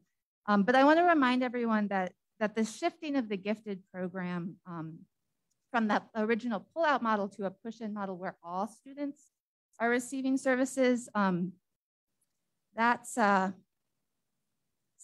I had better words written here than I just said, so now I'm gonna reread this because I think this is important. So we really want to make sure that all students are expected to engage with rigorous instruction, scaffolded to their unique needs, and that's a huge shift from gifted programs across the country. So shifts like this take a lot of work in order to help all stakeholders understand not only why this change is made, but also its benefits. And as a gifted program, we'll continue to work towards building that knowledge across the division. All right, so when we asked our 3rd and 4th graders what kind of lessons they enjoyed, you can see that over 86% of them said challenging and somewhat challenging. And I think that this is really important because one of the structures of talent development is that you're thinking about where children are and you're pushing them towards meeting higher goals. And that's not going to work if our children aren't ready for that and comfortable with it. And so I think that this kind of gives us a glimpse of the children in our 3rd and 4th grade classrooms are excited and ready for this challenging work. This was an open-ended question, and I'm not sure Can you all see the top? So it asked something, what was something they're really excited about with their gifted resource teacher. And then you can see out of our 500 plus students, a variety of different words, but the words that are bigger are the ones that they said over and over and over. So what came out a lot was that it was fun, they enjoyed their math time, their poetry, their games, their learning, and that they appreciated their teachers. In the annual review, you'll see more details about what some of those extensions might have looked like. All right, for the parents, we asked them what was the best parts of the gifted program. And these responses align with the reasoning behind changing the gifted model in 2019. So if we know that gifted programs have failed to equitably identify students across race and class, and we know that providing opportunities for students to excel is important, then moving towards a talent development framework where all students are being served and given that inclusive responsibility, or that inclusive opportunity is really important. All right, so our third area we focus on in our evaluation is secondary services. And for this, we also did a survey with our Walker and our Buford parents, and we had a little bit more participation at Buford than at Walker. And with our 5th through 8th grade students, we surveyed them as well. And there's the goal on the left. And so some of the goals for our gifted program this year were specific to Buford, but when we looked at things on a whole, it made more sense to talk about Walker and Buford together, because Walker's program fits a little bit more aligned with Buford's than it does the elementary. So I'll be talking about both in this. So for this goal, we asked what instructional practices are being put in place to meet the diverse needs of the students. Oh, we can go one back, sorry. Okay, now you can go, sorry. So you can see here, we asked both parents and students the same question. So the parents are in the light blue and the students are in the dark blue. And remember that our parent responses were around 100, while our student responses were a little bit over 500. So some of the differences in the responses might be due that we had a more representative group when we were asking the students than the parents. If you look at the students, nearly 50% of our students reported that the level of challenge in their class was just right, while a bit over 20% reported that it was sometimes too difficult or sometimes too easy. And so this is something that we can, as a division, can think through when we're working with teachers about how to continue to support differentiation.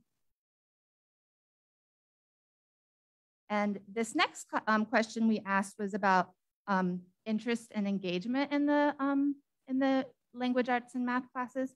And again, you can see that this data, we can use this data to continue to develop our program.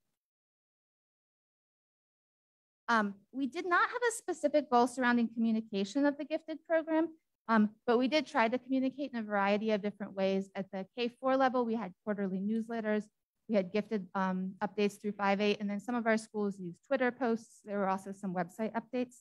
But I highlight this because of the next slide. When we asked our parents, did they know who to contact with questions about the gifted program, you can see at the K-4 level, we had about 64% of parents say yes.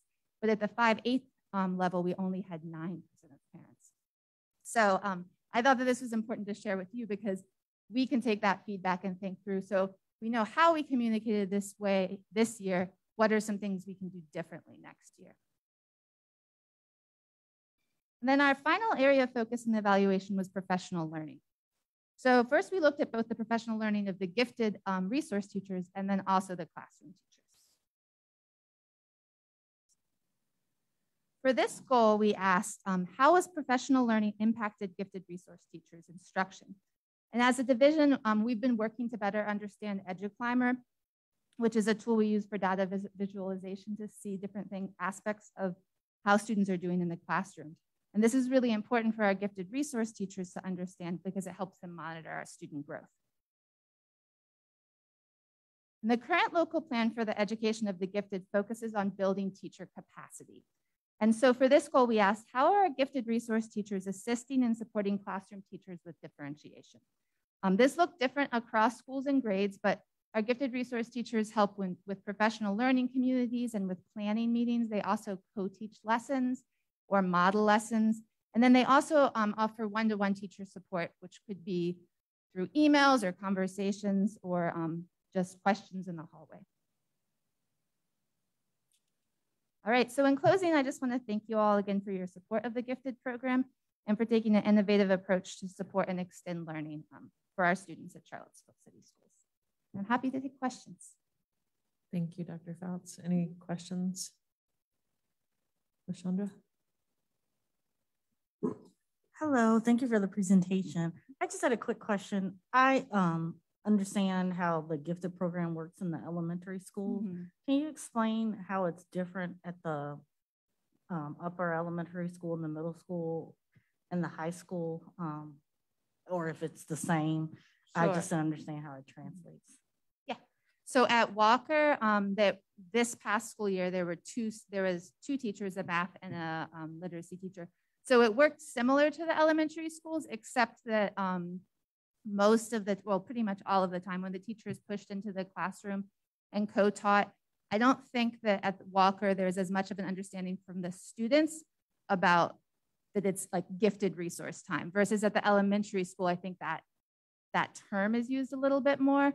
So it's more that I think there's less of an understanding from the students. And then at Buford this year, we had just one designated gifted resource teacher for math. And so she worked with English language arts as well in terms of like organizing and different projects that they did, but she was pushing into most of our pre-algebra classes. So those are the bigger different, like the main differences, I think.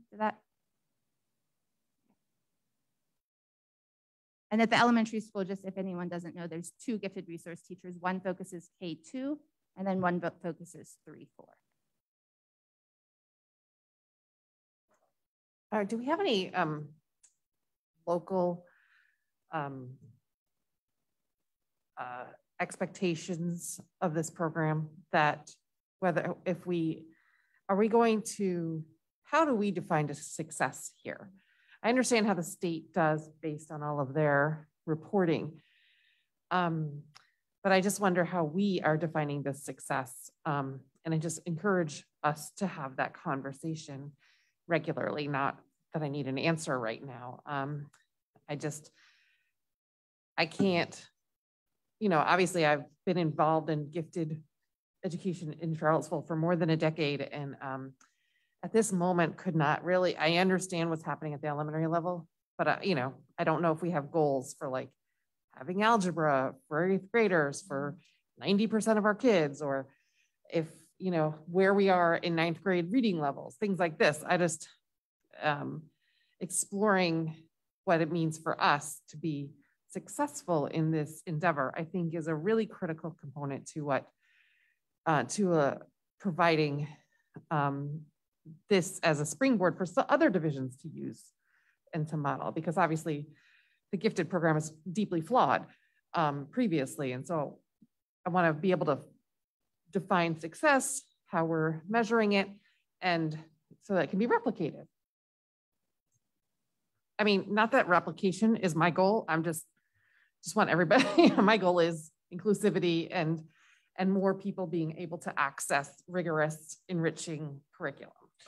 And I think those are a lot of the things that we talked about in our planning meeting for the presentation for this board meeting, that we came away with a lot of next steps in terms of things that we could take back to the Gifted Advisory Committee in terms of, how do we quantify as we move forward? And we also, in a lot of our conversation, we kind of delineated also that, like the path to accelerated math, is that gifted?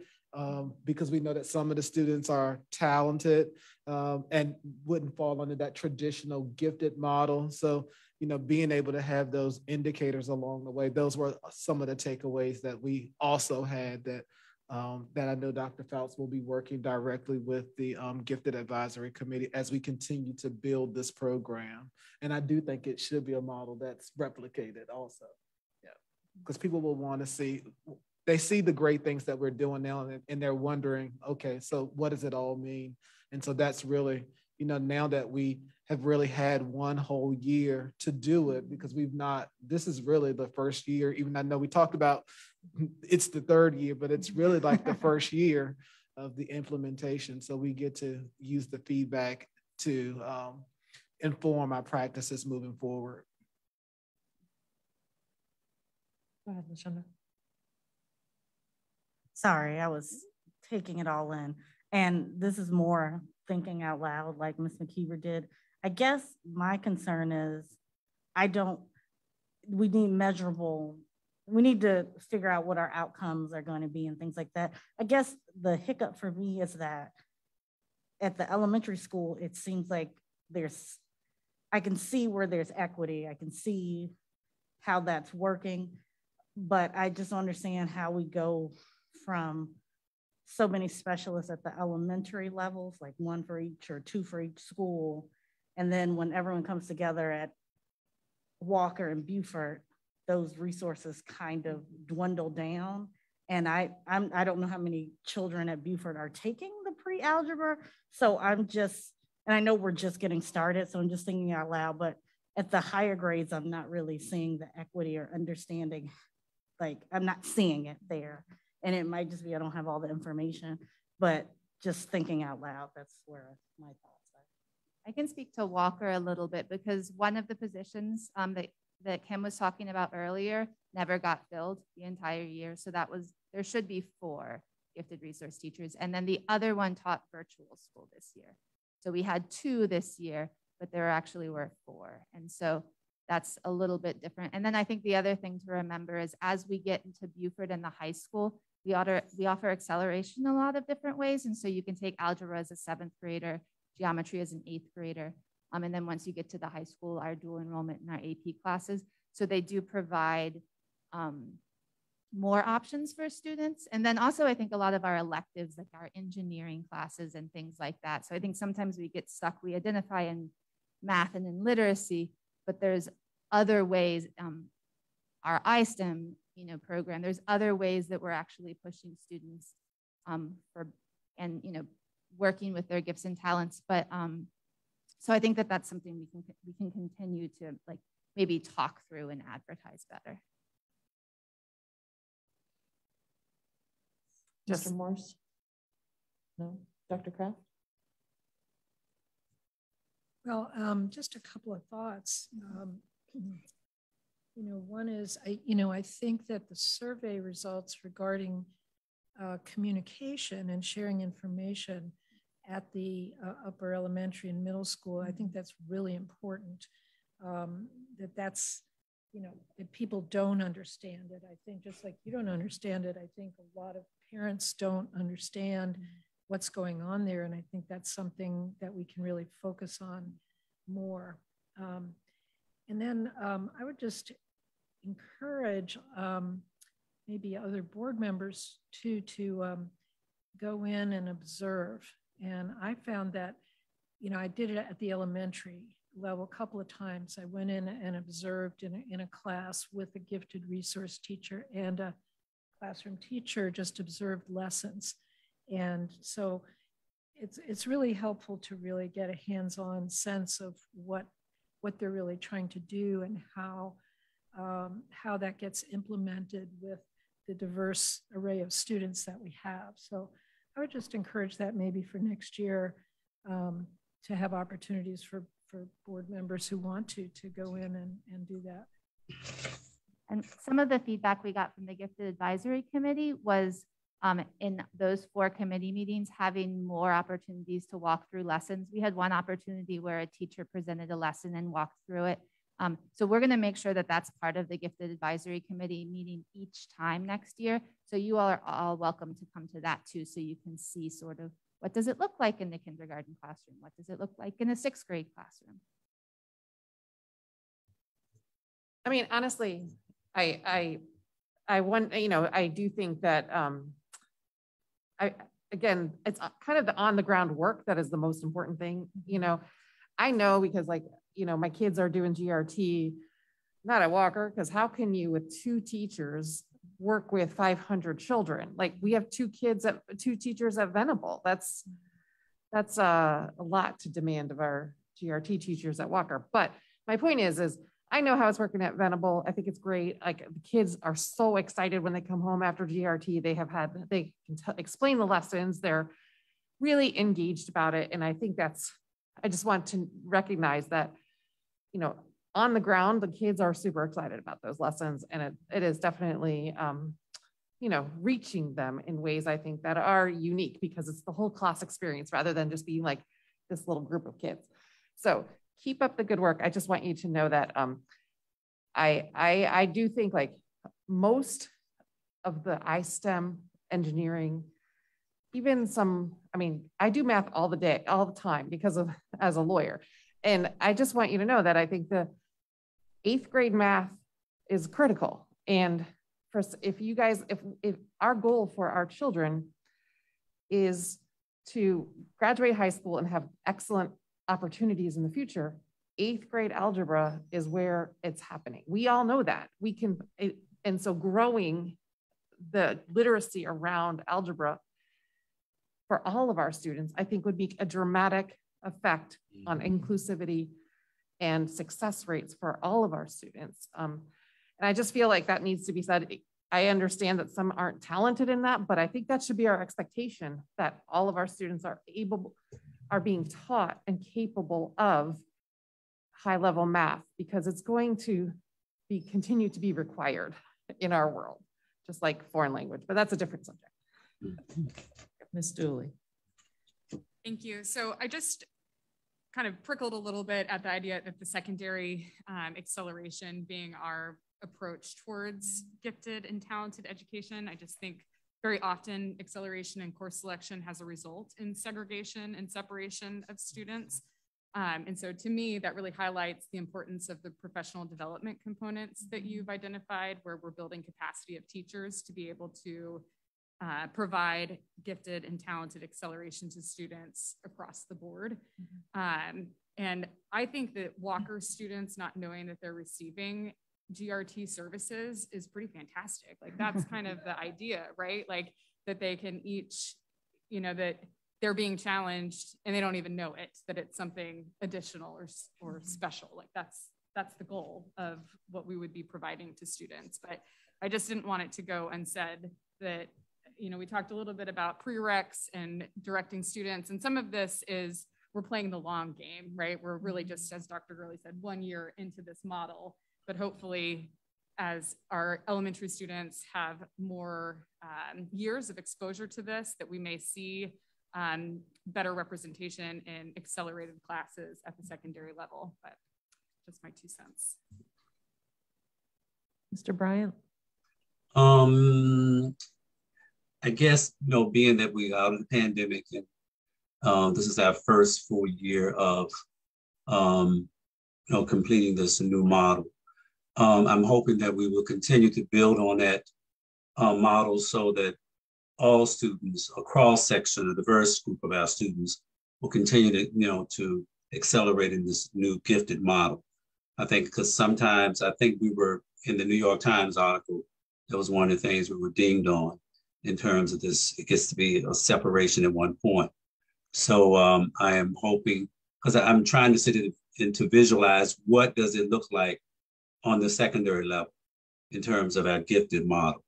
And so hopefully next year I will come into some of the schools in, you know, the upper schools to see for myself. I'm a visual learner, so I have to see it just to see if it's really working so that all of our students will get that important enrichment. I think that's critical. Thank you, sir. My comments, thank you for stepping into this. We appreciate having you in this role, Dr. Faust. But back to some of the survey results, I mean, we talked a little bit about the communication and how to do that. But in looking at the data that you guys have as far as just the overall perception of the gifted program from parents, I'm just curious as to how, if you've had the opportunity to figure out how you're going to tackle that. Because that's kind of a tough one. And I don't know if you broke it down. I mean, you have it here as far as their answers, but if you were able to break that down and to see, say if the very positive, responses were from one school in particular, if you're able to look at it that way. I didn't look school, but I did look grade level. And I think as to be expected, our elementary level, the parents were more comfortable. And then as we got to secondary, they were less comfortable. And part of that is because our families who have their children at secondary level know the previous gifted program, and maybe their students went through that and they understand that model. If you have a new kindergartner or a first grader or even a second grader, you've never experienced the pullout model, and so there's less confusion because you understand our model how it is now versus. So I think that's part of it is having more conversations with families who are at the secondary level about the changes. So that's the first step. The communication piece is interesting because as a parent of 2 children at Charlottesville City Schools, I get a lot of communication from a lot of places, and so I think for us, it's not necessarily that I think we didn't communicate enough, but maybe we didn't communicate in the right ways. And so thinking about, well, maybe reading a whole 2-page newsletter is a little bit too much. Like maybe we need to think about, when the children finish a project, sending home a half sheet of paper. So that's what we'll work on in August, the gifted resource teachers I think it's less about, it's more about like the modality of how that communication works. Great, thank you. Any other comments? All right, thank you so much. All right, next we will have Dr. Odie. She will be doing 10.3 and 10.4. She'll give us virtual education first, and then she will do the strategic plan update.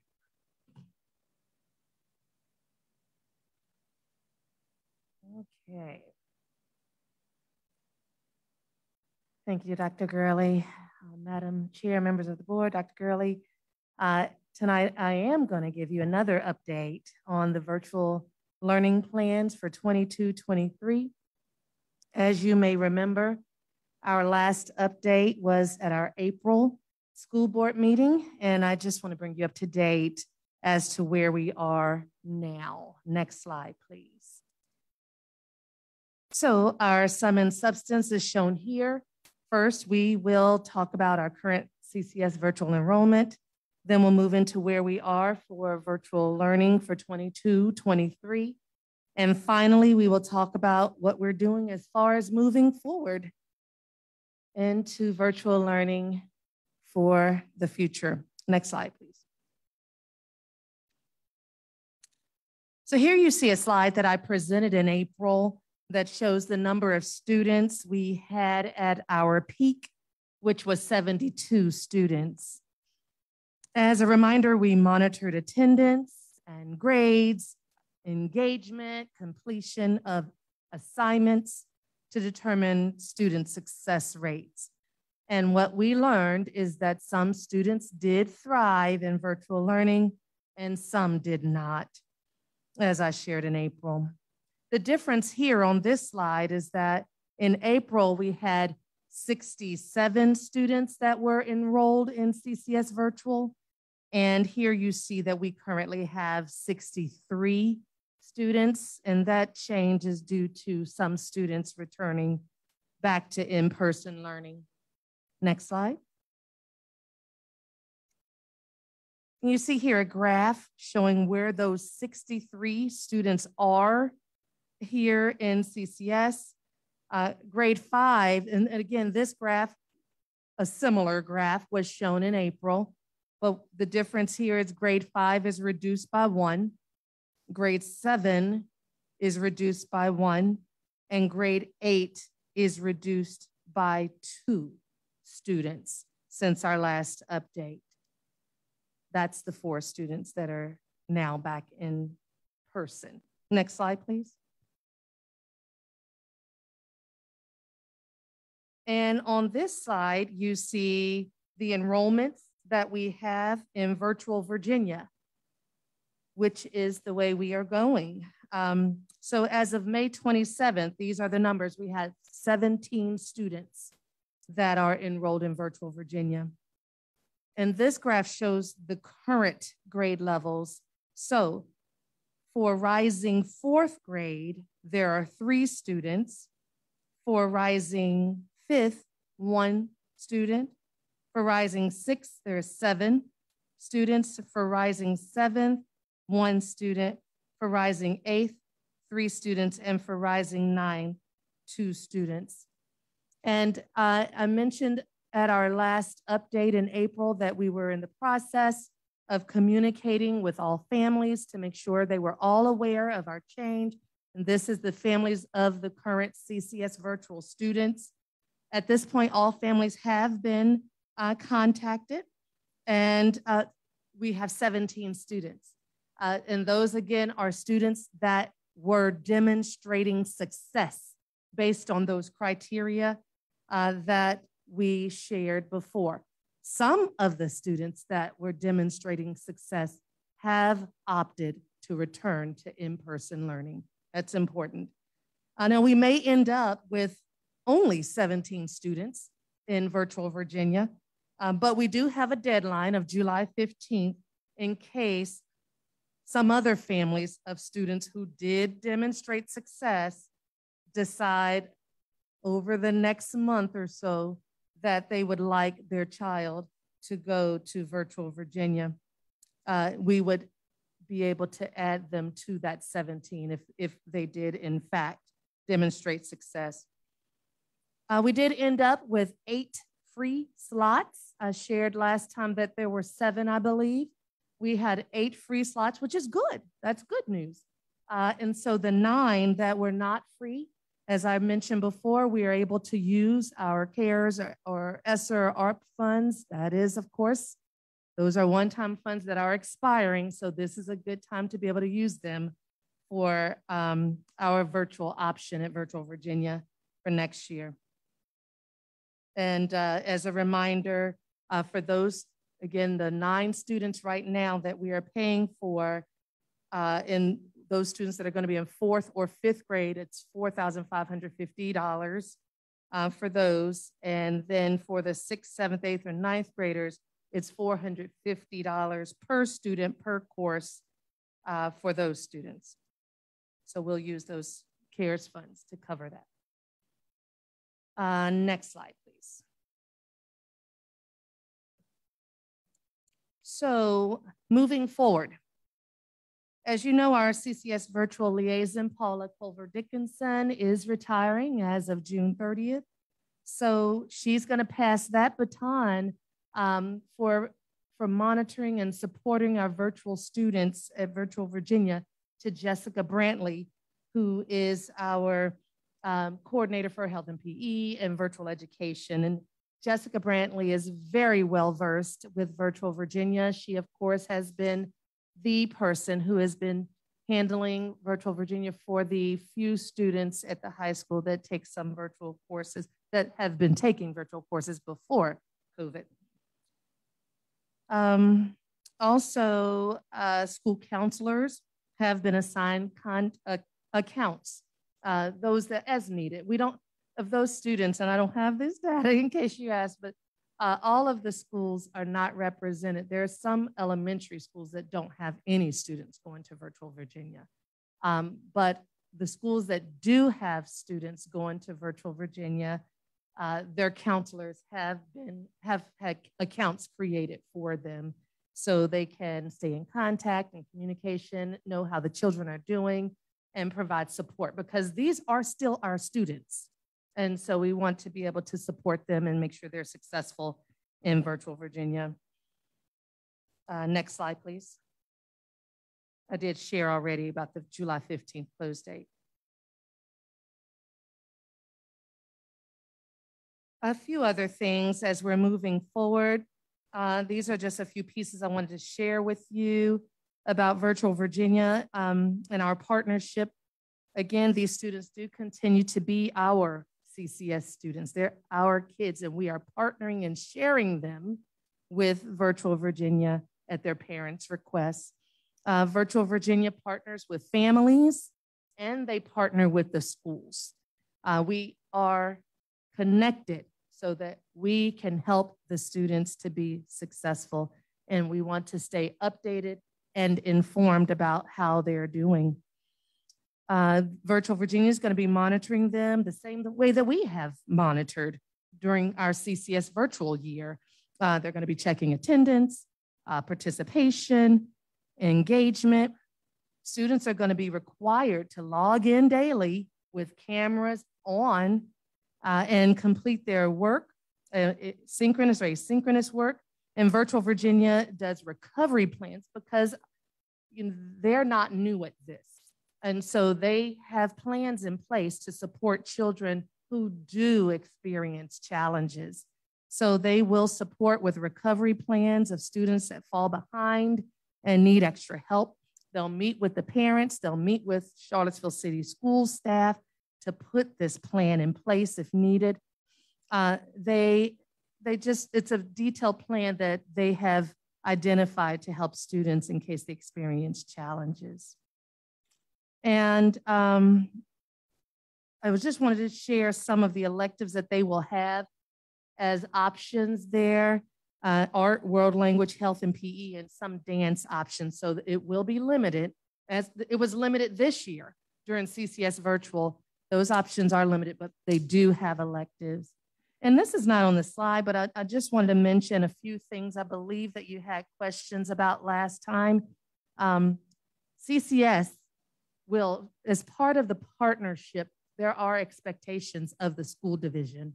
And so some of those expectations are that the school division provides school counselors and local mentor teachers and student services and counseling services, access to computers. So I'll be talking with Pat Cuomo to make sure we have access to computers for these 17 kids and access to high-speed internet and textbooks and course materials, all of these, lots of things that, again, they're our kids and we want them to be successful. So we're going to make sure that they have what they need to be successful there. And as I said last time, if a family has opted to have their child attend Virtual Virginia and they are not satisfied or pleased, or the child is just not doing well away from a Charlottesville City community, schools community or school personnel, guess what? We will welcome them back to our classrooms with open arms. We will welcome them back to our school buildings. 504 plans, IEP, ESL supports, OT, speech, all of those things that we are, as a school division, are responsible for supporting these students with. So I'm gonna make sure we're talking with all of the necessary stakeholders to have these processes in place so our students can have what they need to be successful. And next slide, please. So that concludes my presentation. So here again, you see the points that were covered. And at this time, I will take any questions that you may have. Ms. McKeever. No, Mr. Bryant. Dr. Odie, you mentioned these 17 students. Will they continue in Virtual Virginia, or will they stay in this program until the CARES money runs out? We will need to. Good question. We will reevaluate. We'll do the same thing that we did at the end of this year. Well, in the spring, not the end of this year, we reached out to those families that were in CCS virtual to see, well, we monitored to see how the students were doing. And then if they were successful, and if they are successful in Virtual Virginia, we'll ask if they want to continue in that learning modality. Now, as I said before, and as you all know, these funds are going to expire, I believe, in 2024. And so we will have to really be thoughtful as to if we will continue this once these funds expire. Because as you could see, $4,500 per child, it can get quite costly. And right now we're using a gift. Mm-hmm. And one of the other, I'm sorry. Yeah, the next question was, will they continue in Virtual Virginia until they're seniors? Right now, well, if you remember, our CCS virtual program was for Rising 3rd through Rising 8. We are doing Rising 4th, and we're continuing to support the students that were successful in 8th grade so that they can be in 9th grade. But our virtual program did not go beyond that. Okay, so it ends in the 8th grade. Mm-hmm. And then they have to transition back to in-person. Or... That would be our, right now, that would be our plan. Oh, okay. Okay, that makes sense. Dr. Gurley, I'm sorry. And the other part is we would slowly be phasing out the younger students anyway, so we wouldn't be bringing in, so the number would consistently be getting smaller. That is correct, yes. Mr. Morse? Dr. Kraft? Just one quick question. I wonder if we've had the experience of any of the, Virtual Virginia instructors flagging emotional or mental health issues, concerns in any of our students, since they are more isolated. Mm-hmm. That is something that we would be in communication with. We certainly want our children to be mentally well. And so we do, as I mentioned, our school division is responsible to provide counselors. So I take from that when we communicate with Virtual Virginia, they're going to let us know if a child is struggling with mental. Have they let us know? Mm-hmm. We don't have any of our CCS virtual kids in that program, and I don't know the answer to that for the high school students that are currently doing Virtual Virginia. I can check with that. Thanks. But I would assume that they are, and our counselors are well aware to support them. Thank you. That's it. Thank you. Thank you so much. And I'll stay here for the next one, which is the strategic plan update. Okay. As Leslie brings that up, I will thank Beth Chuck and the former technology director, Jeff Faust, and all of those stakeholders that participated in the creation and implementation of our current strategic plan, which was set to be utilized for 2017 through 2023. So next slide, please. Our sum and substance for this presentation is here. And welcome, Beth Chuck. Our sum and substance for the presentation is here. We have a reminder of our mission statement, every learner, every day, everyone. We'll talk about our focus areas. I'm going to share some glows and grows with you, and then we'll talk about next steps. Next slide, please.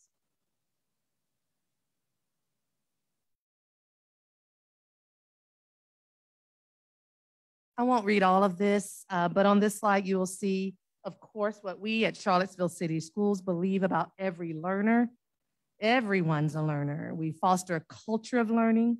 All learners can achieve at high levels, and we want to develop a passion for learning in all of our students and staff.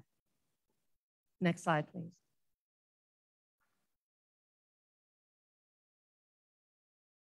And here we are sharing what we believe about what every day means. Learning is continuous and meets all learners where they are, anytime and anywhere.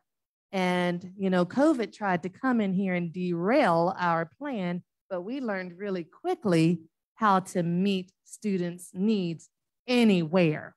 So thank you to Pat and his team and all of our teachers who have done this amazing job during these challenging years.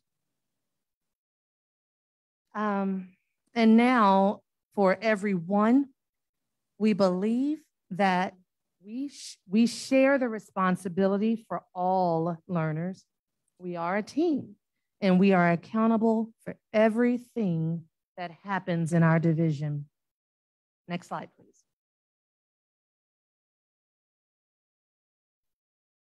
So our focus areas, as you know, are shown here: academic excellence, safe and supportive schools, and organizational supports. So those are the three areas that our strategic plan has focused on over these 5 years. And next slide. So now what I'll do is guide you through some glows and grows that we found based on the goals in each of the focus areas. And we've had some deep conversations about the strategic plan. And I will say, when we first looked and said, we're going to provide a strategic plan update to the board, and we're not going to show that we've done any of those things because of COVID and because of the unfortunate events of 2017 that happened right at the beginning of the strategic plan implementation. But as we worked as a team, we got various voices and input and did some activities to try to figure out what the glows and grows were. You will see as we go through this that the glows far outweigh the grows. So here for academic excellence, goal number 1, CCS will develop life-ready graduates. We narrowed down to 3 glows. There were more, but we chose a few. The focus on the science of reading, huge. Providing opportunities at all grade levels for students to apply math concepts in real-world situations, and the creation of the iSTEM program. Those are some major glows that we've had for developing life-ready graduates. Some of the grows, we do need to have more focus on work-based learning to meet the criteria for college and career-ready graduates. And we do need to continue the work on closing achievement gaps. We have work to do. Next slide, please. Academic achievement, academic excellence 2, learning will be student-centered. Several glows. We learned a lot from the pandemic using technology, meeting needs.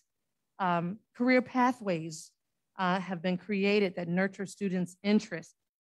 We now have an emphasis on growth instead of just utilizing one data point, but we do look at growth in all data to develop student-centered interventions.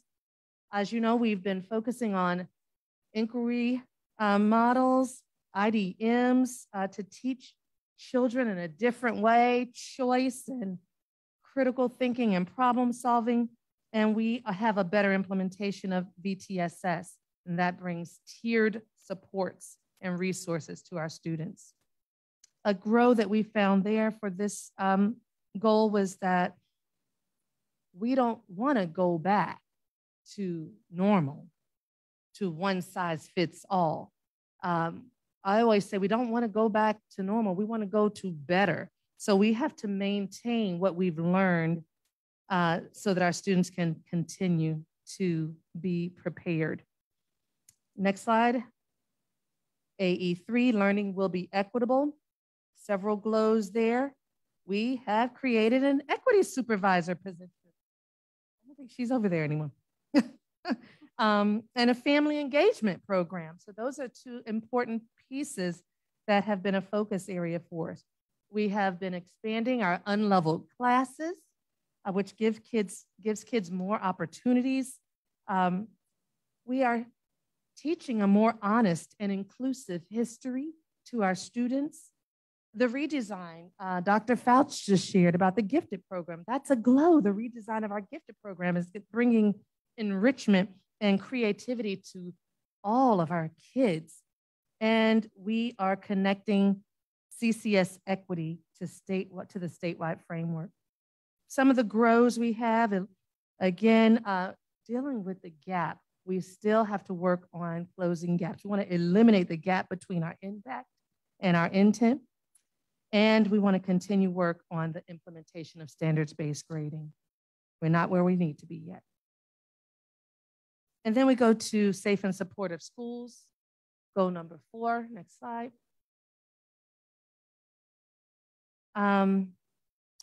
A GLOW, several GLOWs, implementation of the social emotional learning in classroom instruction, those SEL workers, the mental health professionals that we've added. Those are major GLOWs, and we have better representation of diverse voices and perspectives in learning materials, programming, and processes. We're moving in the right direction. GROWs, we still want to get better at VTSS. I had it as a GLOW a few minutes ago. We're not where we need to be quite yet, but we have it as a goal and a focus area. We want to minimize discipline disparities. What we see is that so many of our brown and Black children are those that are being disciplined. So we have work to do. It is a GROW. Safe and supportive schools. 5, promoting physical health and wellness. A GLOW, our partnership with Wild Rock and Cultivate. We did have a silver lining with the pandemic, and that was embracing outdoor learning and experiences. And oh, here's a great one. We received a Governor's Scorecard Award for CHS in Beaufort for our wellness. A GROW, building movement into student routines at the secondary level remains a challenge. We need to get our kids moving as they get older. Next slide. Safe and supportive schools. 6, ensuring facilities are safe and conducive to learning. GLOWs, reconfiguration and modernization approved. That's a huge GLOW. We've had renovations at Jackson, Via, Clark, and Burnley, Moran. Security upgrades are occurring, and we've got improvements in HVAC and filtering and purifying. So all great things that are happening for our schools, for our students. And then a GROW, guess what? Reconfiguration and modernization is approved. It's a serious, significant undertaking. So it is definitely a GLOW, but we know that there's work to do as we move forward in this process. Next slide, recruitment and retaining excellent employees. Organizational support 7. GLOWs, we've been able to have virtual interviews. We had a wonderful in-person job fair a few months ago. We're doing college recruitment visits. All of those are going to help us to recruit the best top candidates to be before our kids. We've had 2 5% pay increases to remain competitive. The maintenance of strong benefits packages, including this new high deductible health plan and health savings plan. Great GLOWs.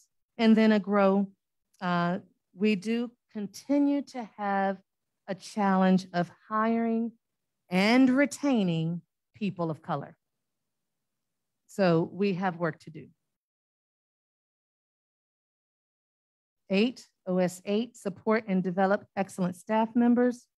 GLOWs, strong, flexible, ongoing PL that focuses on skill implementation. We know how to create asynchronous and online options for professional learning. We were forced to do it, but we learned and we did it well because that's what we do.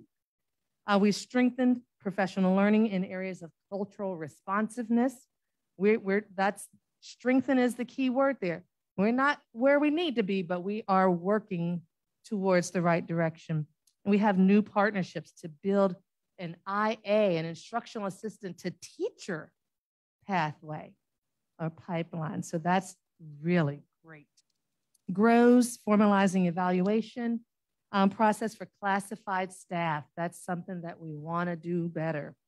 And we want to provide further leadership development for current staff. And that includes teacher leaders, assistant principals, central office staff. We want to be able to develop our leaders. OS 9, develop and expand and modernize the infrastructure. GLOWs implemented the new business system, K-12, Serenic, Employee Central, and Employee scheduling software, Time Clock Plus came in these 5 years. So those are some glows. Investing in the private fiber network, that's a big deal. And movement to creating online processes, such as this year, we implemented the online employee contract. So that is a great, great move in the right direction. Grows continued movement to online and streamline processes.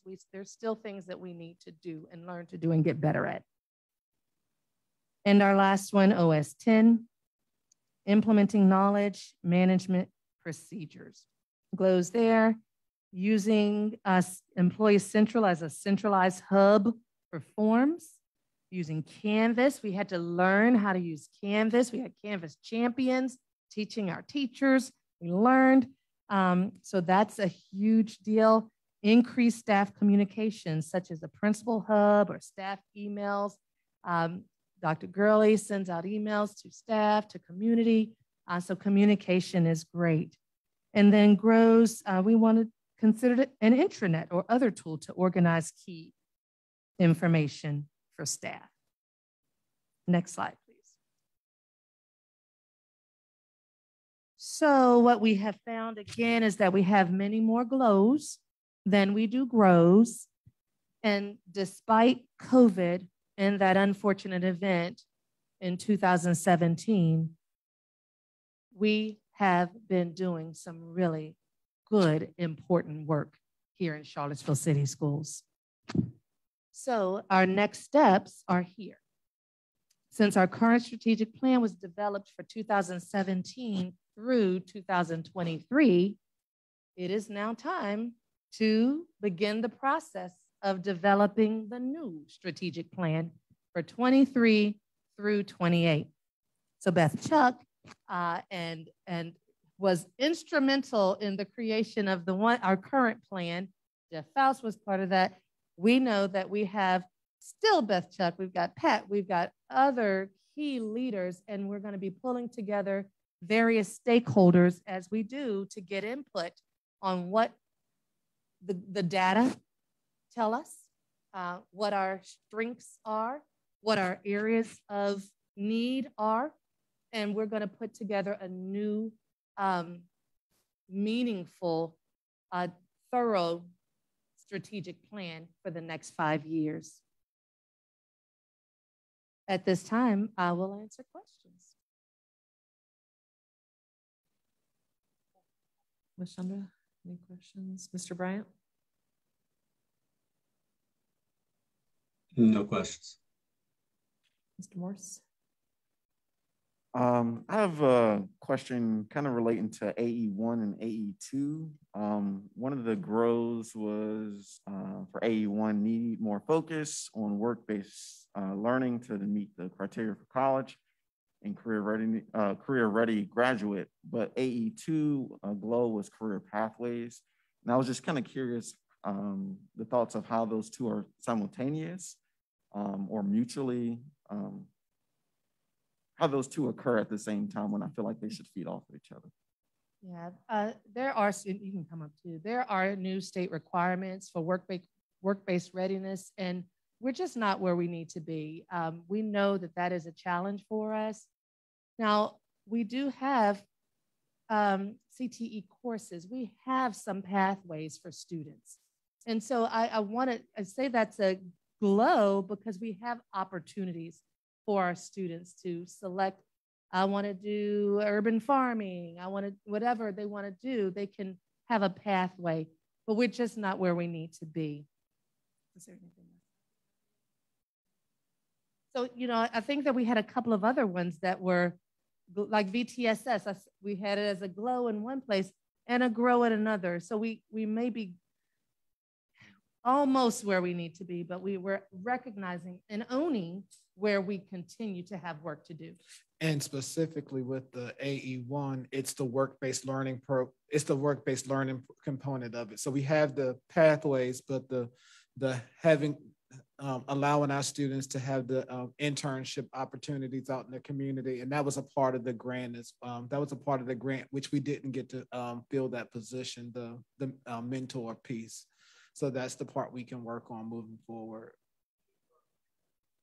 Right. Thank you for all of that feedback. And then the next thing was AE3, eliminating the gap between our intent and our impact. Maybe you can just give a little bit more clarification. You know, both in this plan and when you look at the plan that came after maybe a year or two later when Velvet Coleman was really instrumental in helping me do a lot of community feedback and developing our initial equity goals. If you look at any of these goals, you can see and you can hear from the community feedback that on the one hand, really good things are happening. And yet on the other hand, we're just not seeing the positive impacts that we need to see from that. So I think goal by goal by goal, I think Dr. Odie did a great job of just explaining this is what we have in place. This is the tremendous progress we've made. And yet, if we were to go goal by goal by goal, looking at the outcomes, we're just not seeing the fruit of that good work yet. Thank you so much. I greatly appreciate this process. And just to add to that, if you remember, one of our other glows is that we are continuing to work to close the achievement gap. So we have put a lot of work into getting there, but we are not there. So we have a great impact to close those achievement gaps. But when you look at our data at any given school, you'll see that our white students are outperforming our Black and brown students. And so all of the work that we're putting in, we've had equity councils, we have, I think a year or two before I came, there was a big push into hiring more minority teachers so that students see children of color leading a classroom, but we're still just not where so that intent and impact, there's a gap there. Thank you. I guess the last quick thing is, as we kind of go through this process, I kind of hope that we continue looking at the student voice in the way that they have an impact on our community and in our buildings, thinking about LMA earlier, being able to take their ideas and create with those ideas, even when we were hearing about pre-K, about making sure that we measure the kids in their in terms of play, right? So to me, all of these things kind of line up in terms of play at pre-K, LMA, what they're doing right now, and then when we get to the work-based learning, I hope that we can tie that in to our strategic plan and keep moving forward on those three. Thank you. Ms. Dooley? Yeah, thank you. Thank you both. I mean, I think many of us, and I was just getting ready to jump into school board role when you and Mr. Faust were working on this, and it was a really intense and involved process.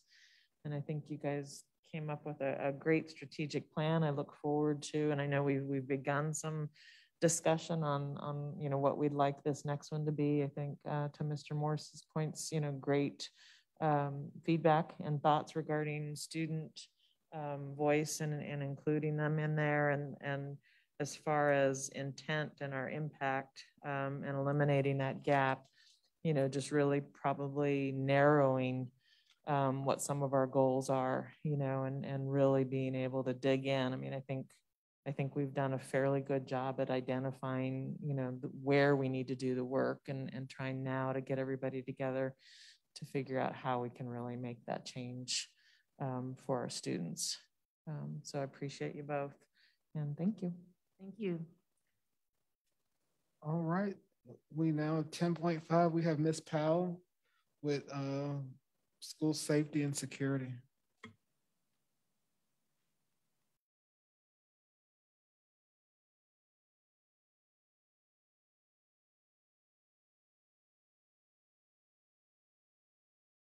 Hello again, Madam Chair, members of the board, and Dr. Gurley. So this evening, I just want to review with you the elements of our security measures that we take in Charlottesville City Schools. And when you hear different security experts talking about the safety measures in schools and in really anywhere in any organization, they'll talk about a layered approach. And a lot of this is information you have seen before, but it's certainly understandable that with recent events and the tragedy in Texas. It's something that everyone just wants a refresher on and a reminder, and just an opportunity to talk and ask questions. So go to the first slide. So I have always thought about our safety and security ecosystem as having everything we do really in that regard falls in three categories: facilities and equipment. You hear people talking about hardening of security of facilities, things like that. Our practices and our procedures, and then our climate. And even though that is listed last, it is most certainly not least. Next slide.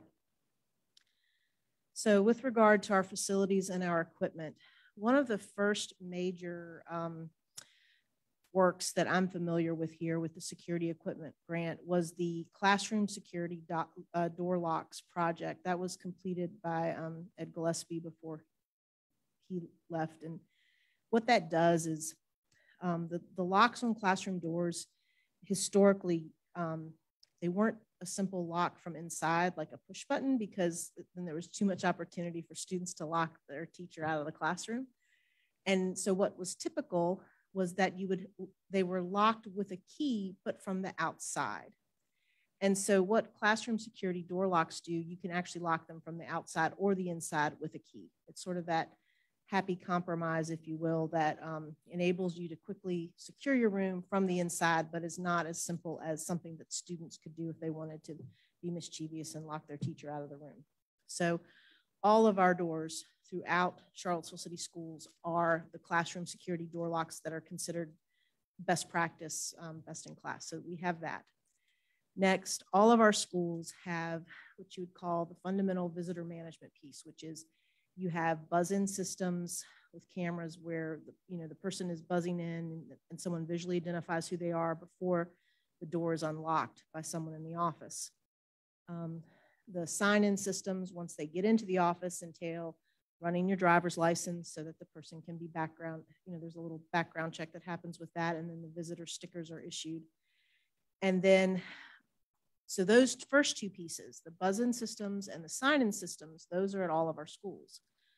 The vestibules are a work in progress. They're being constructed as we go along, if you will.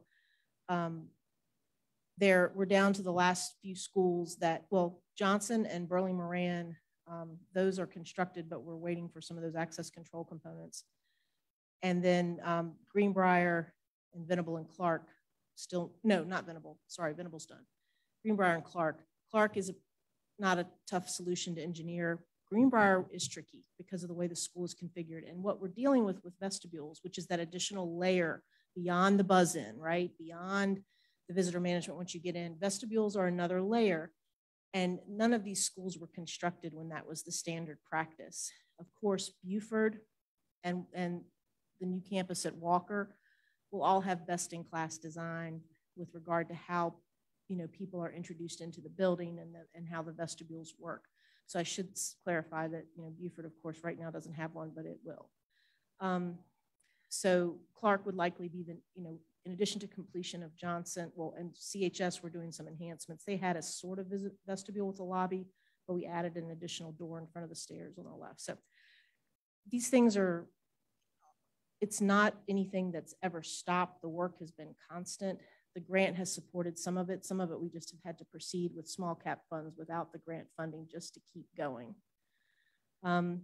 Building wide access control. So that's moving beyond the buzz-in systems at the front door and putting all of the doors on some level of access control. And there's two levels with that. With access control, you have some doors are what are full access control, meaning they have a reader and there's a fob that you can go in through that door. Some doors are what are called monitor only. And that's a door that you can see the status of that door from a centralized location. You can tell whether it's fully closed or not. And we're looking at actually adding enhancements to some of those, like audible alarms if the door is not fully, if it's been propped, that kind of thing.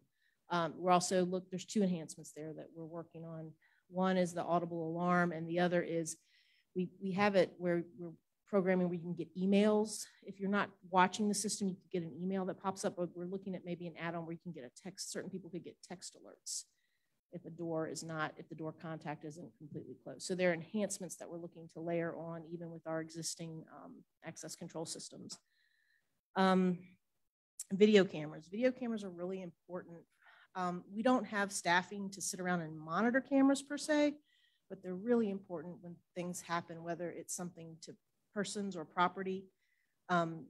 Video cameras can help, and they also can help with visual. One of the most important things is visual, being able to have facial level identification of people who are coming in and out of your buildings when you review video. And also, if as staff allows, in certain circumstances, you can certainly watch things real time, but we don't have people sitting there just watching video. I just want to be very forthright about that. But video cameras are a valuable tool in understanding what's going on around any campus. Glass enhancements. Those are like frosting, but also those additional film to make a glass. It doesn't make it impenetrable by a bullet, but it takes longer to get through the glass. It's an additional level of film. And we made it a standard practice some years back to add that on anytime there's door replacements, and it has glass in the door or around the door, we are investing in that additional film. And so any new glass that's been put in, we work with that, and in places where there's glass issues, we can add to the existing glass. And then the last piece is key control and management. This goes back to the big master key project, which those type of projects always go really well hand in hand with access control, because as you put people on the fobs, which you can control centrally and deactivate if somebody misplaces a fob or they leave and they don't turn their fob in, it's really a great opportunity to really minimize the number of metal keys that are issued, because people don't need them. They should all be working off of their fob or their badge.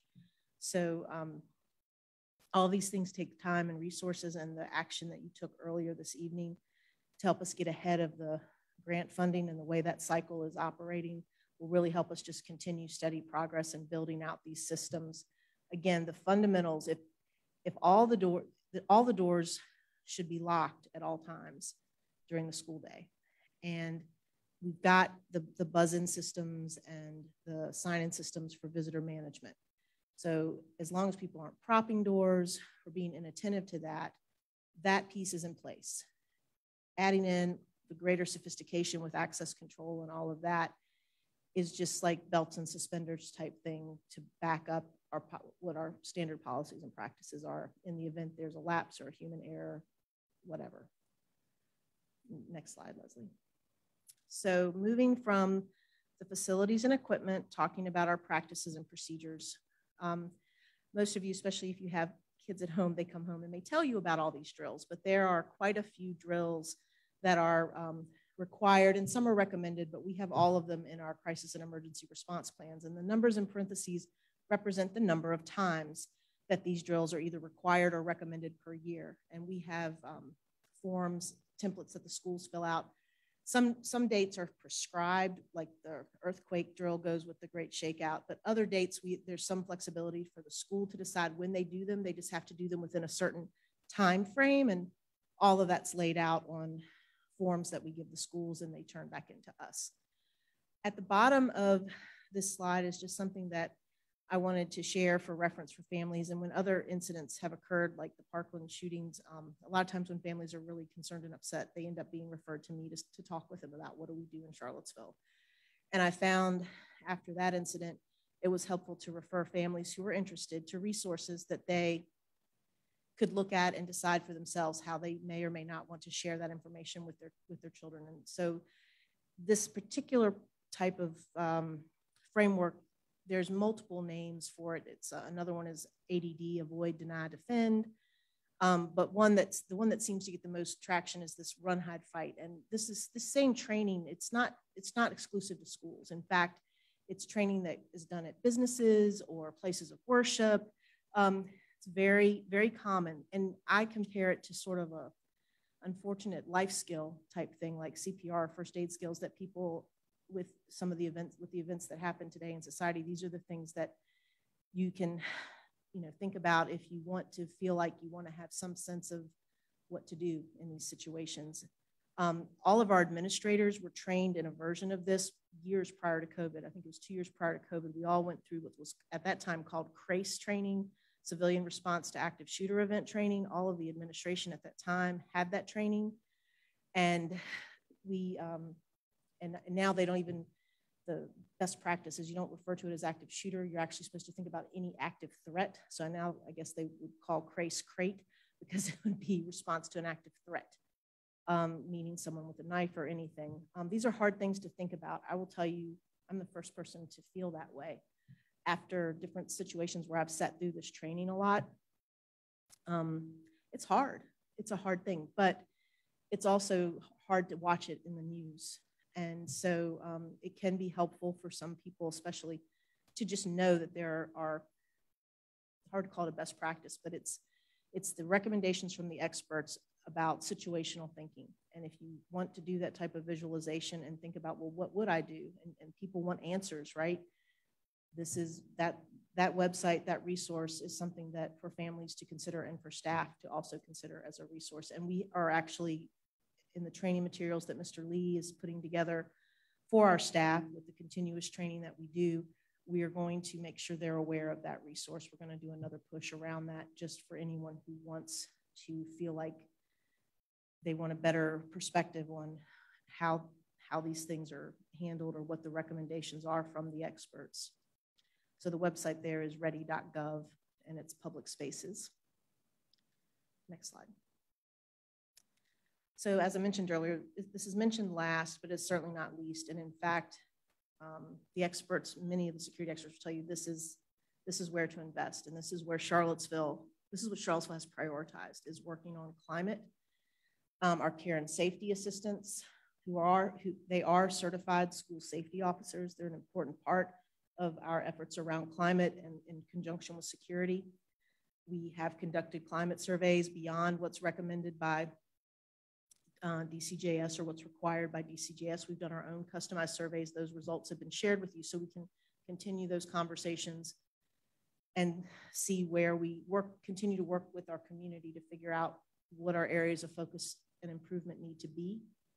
The social emotional supports for our students and staff, that's huge. And clearly the board has been very supportive in prioritizing that investment. Intentional community building goes along with that. Promoting if you see something, say something, along with our culture of care, promoting if you see something, say something, that's really essential. And then threat assessments. Charlottesville was one of the first localities to put the threat assessments in place in conjunction with the work with Dewey Cornell, who's a local expert, very heavily involved with Sandy Hook Promise. We're fortunate to have him here locally. And so we were one of the first school divisions to work to implement threat assessments, which are now required throughout the Commonwealth. And I think other states have also made those that whole protocol mandatory. So there's a quote here at the bottom that just, again, states that many security experts and educators point to a solution that is decidedly low-tech, the relationships. The next slide, Leslie. And so safety, people want to talk about it and need to talk about it, and they want answers when there are these tragic, traumatic events in our world. But I think the number one thing we need to assure everyone is we never stop working on these things. It truly is a perspective of continuous improvement.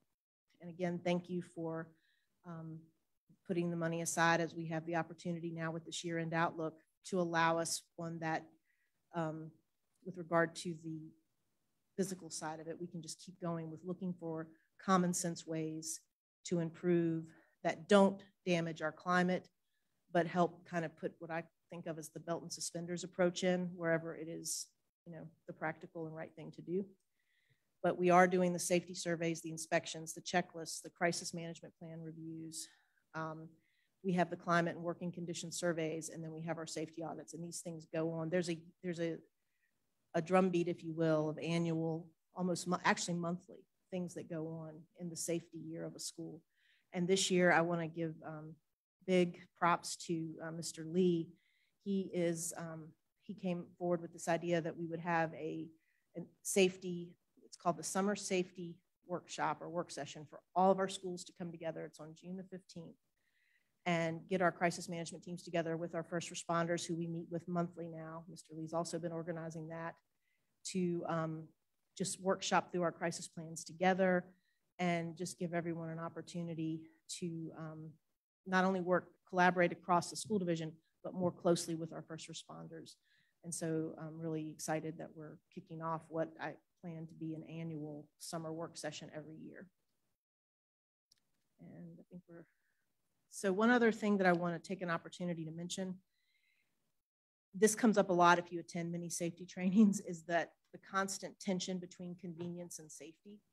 And I want to bring that up only because if when you go into a school and you got someone going in and the person, it's only courteous sometimes, right, to say, oh, let me, come on through behind me. But there are things that we need to think about, like making sure that people stand back while the visitor's cleared and they go through, so that the next person just doesn't come right through with them. It's called passing the door.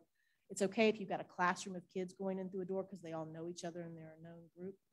But there are little things like that sometimes as you look to improve a culture of safety, or like you don't have access control on a door, which means that's convenient to someone's classroom because that means they have to all go through to more of a, to fewer entrances that are constantly being opened and closed during the day. That's an inconvenience to have to walk around the corner maybe to go in a more limited number of doors instead of having more easy access. But it's that tension between convenience and safety. And so after a terrible event, everyone wants more safety.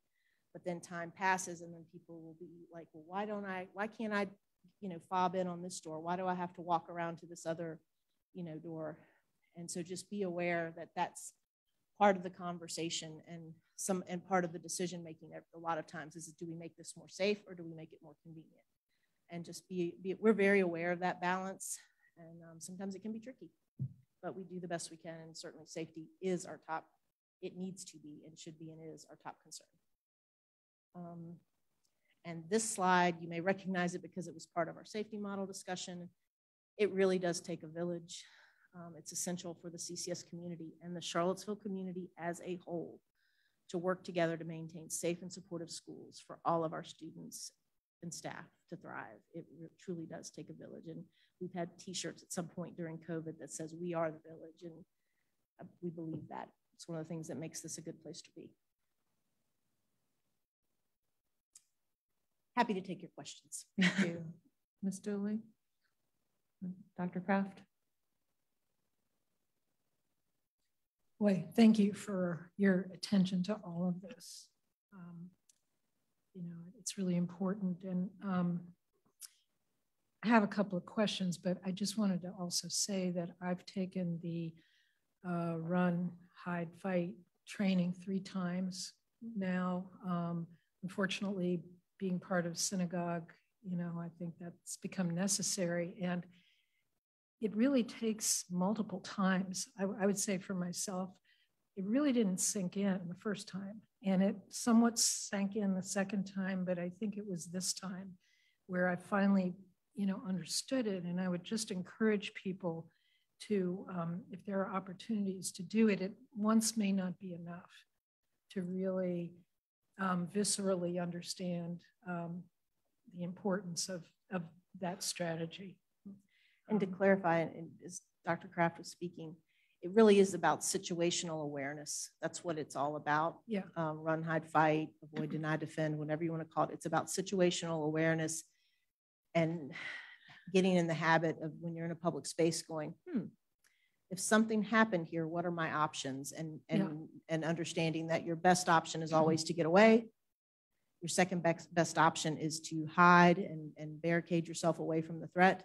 And your third best option, if you must, is to fight. And then what does that involve? And that's where you hear the different things about throwing canned goods if you're in a store or whatever. Hard things to think about.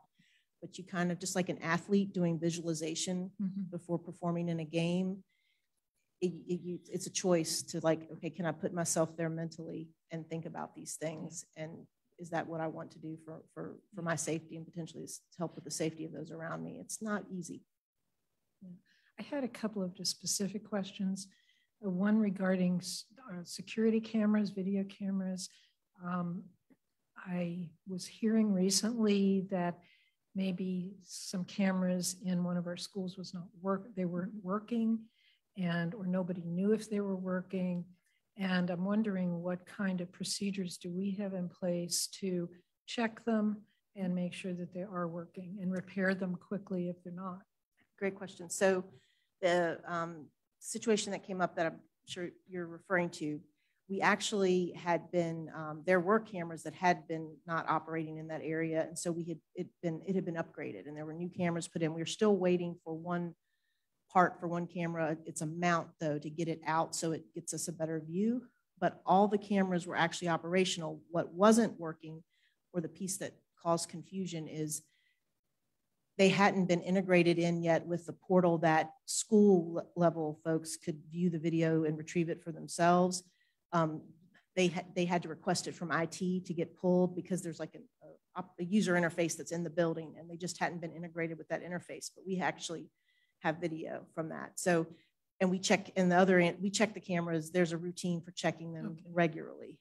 But as we have been working, and I say we generously, like I do any of that work, it's really a portion of Pat's team, tremendous folks who are really stretched, but they are putting these cameras in place, made sure they were working, got pulled to something else, and just hadn't done the integration to the building level.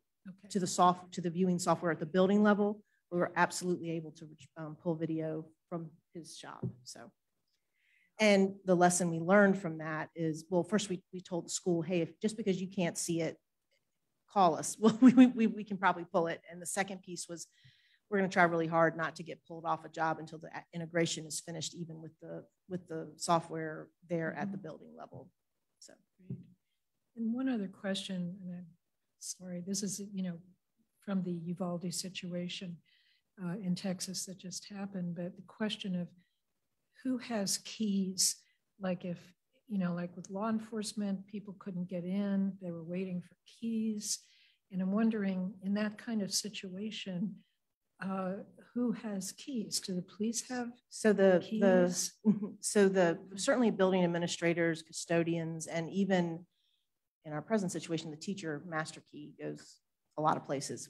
As we restructure and like fewer teachers will need actual metal keys.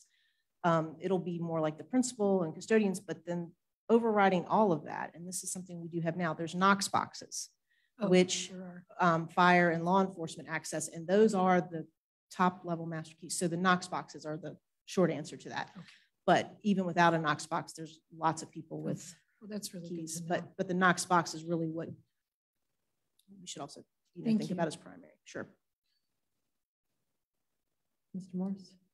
No. Mr. Bryant?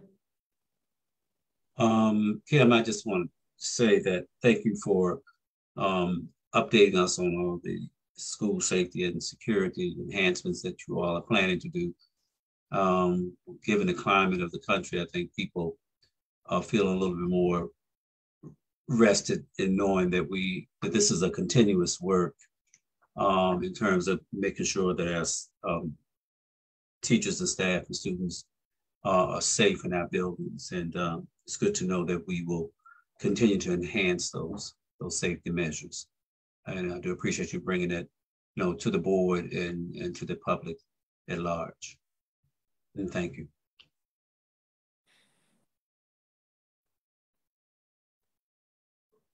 I guess I just have a few questions and a few thoughts, but the first question is about the vestibules. I've gone in through a few of them. What's the security of the vestibule? Is it just an extra layer to get through? Because it's a layer, and depending on the school and the configuration that you have, one of the things that we're doing now is actually adding, you can add additional access control so that when you're in the vestibule, you actually get buzzed in again. But it's about two things. It's about making sure you're really getting a good visual identification on who's coming in. And it gives you that opportunity to vet the person with them not being outside in the weather and all that. But it's also to ensure that they are coming through the office and not just before we put vestibules in. Once someone, when you don't have a vestibule, with the old school designs, when you open the door, it was a choice whether you would go into the office or whether you just proceed into the building as a whole. That's the big thing. That's the main thing about a vestibule. It removes that choice, and it allows for additional vetting of visitors if needed. That's the biggie. And then the other question, when you're talking about the frosted glass or the glass that's sore to break, I understand changing them as the need arises to replace things, but it also seems like if there are things that are fingertips that we can use, why don't we prioritize those types of items instead of waiting? So it's fun. It becomes an issue of money and prioritizing funds. None of these things are inexpensive, really. Even that film is quite expensive. It adds quite a bit to the cost of every door and glass replacement that we do. That said, if that's something that, it's determined we want to prioritize, it could be done. I think me personally, and what we've heard a lot since the incident in Uvalde is door propping. And so right now, I enhancing, continuing the rollout of our access control system, and really making sure we address that concern. I feel like that is my personal opinion, and it was sort of the track we were already on. But it's money. It comes down to prioritization and funds. Okay, and then it's more of a comment just to think about as a school division and as a board. I usually try to keep my concerns as a parent separate, but at some point, I feel like it's healthy to acknowledge, especially all the things that are going on, just thinking out loud in real time, this isn't normal, right? We're not living in, this shouldn't be acceptable, and it's okay to be worried and stressed. And so I would be remiss if I didn't acknowledge parents that reach out, or even me myself. There's a parent that had emailed, and I had talked to them previously about the bulletproof backpacks and why don't we invest in things like that. And the truth is, I look up bulletproof backpacks and I go, are we there yet? And so when we're talking about the security enhancements and safety, I think that in an acknowledgement that this is not a normal way to live, that we have to kind of talk about these things, even if we go, that's too much, or that's scary, or we can't afford it. We should start talking about these things, because as a parent, I worry about these things. It's one of the reasons I wanted to be on the school board, is because the first picture I got of my daughter in school is a picture of her in a lockdown drill in the closet. And in first grade, she said, we can all fit in the closet. It's a great classroom. And so this is just me being a parent, not really a school board member, but to say we're not living in normal times, so we shouldn't just keep doing security and everything. We should talk about things, and it should be on the table, even if we don't go in any particular direction, but to just acknowledge that there's an anxiety. Even it's more now that there's shootings that are when it's kids in a classroom, it triggers it more.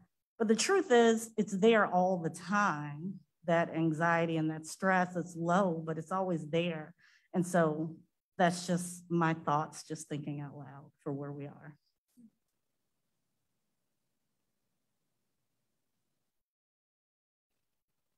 I just want to say that the door was not propped, and I just don't want to be I don't want this board to be any spot for misinformation, because there's a lot of misinformation. The door was unlocked, apparently, according to the latest version.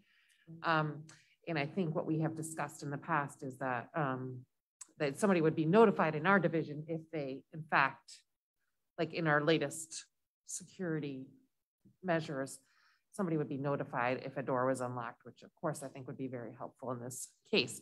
And I definitely just really, this whole thing is tragic, sad. I'm devastated and of course worried for our staff and our students and our community. And thank you all for being willing to address the kind of hard things that we have to talk about here. Thank you. Thank you. Yeah, and thank you. I know we had a pretty thorough and comprehensive presentation last month, you know, and unfortunately because of Buffalo and now Uvalde, you know, we asked that you kind of review some of this. So I do appreciate you pulling this together and bringing this forward again. I think because of the storms tonight, we did have, and I did share with you all that there is a group of students, young adults, a new group that's forming called The Voice. And I was able to attend kind of their kickoff meeting this weekend. And you know, it's sad as it is, you know, their main focus or reason for meeting this weekend was to talk about safety and whether or not they feel safe in school and what that would look like. And so it was a very thoughtful group with a lot of great points, and their intent was to be here tonight to share out, but I think the storms kind of derailed them. I anticipate that they'll be sharing an email out with us, you know, and or me, and I'll be happy to share that out with everybody, but I look forward to hearing more from them. I think to have that perspective and also to segue into the survey that you all did, the school safety survey, you know, which gathered data from students and from staff, but they do have an interest. And again, I did share that with you, that they have an interest, and some have an interest. And I think if some have an interest in wanting to receive that data, then we have to figure out how to share that out with them. And I know that, you know, everybody will make sure that we can figure that out. But I did want to acknowledge that they did have the intent and they were going to show up tonight. And so I look forward to hearing from them, because it's really important, you know, not just to know how the students are feeling right now, but I also want to take a minute, and some of us have done this, and I know we all feel this way, but to acknowledge the weight of this on our staff and the teachers and everybody in the school buildings, in grocery stores, in hospitals as of yesterday. You know, I mean, it's unfortunately and terrifying that it's kind of happening everywhere. But our you know, goal and job here as a board is to do everything we can to support and to continue to enhance the safety and to share it out with community members or parents, whoever needs to hear it. And as many times as they need to hear it. I trust that we will do that because I know it's weighing heavily on everybody, you know, and as Chandra said, I'm not, and I said to Mr. Morse, you know, I'm not okay. And I think it's okay for us to say right now, you know, we're not okay with how things are, but what are we going to do about it, right? And so I look forward to us continuing the work that we can do right here to you know, keep our students and staff as safe as we can here in Charlottesville City Schools. So thank you again for your report and your time. I appreciate it, and appreciate, you know, everybody the team, IT team, everybody, you know, as far as cameras and all of that. So we'll keep at it. Thank you. All right, we have 10.6 policy updates. Dr. Baptist.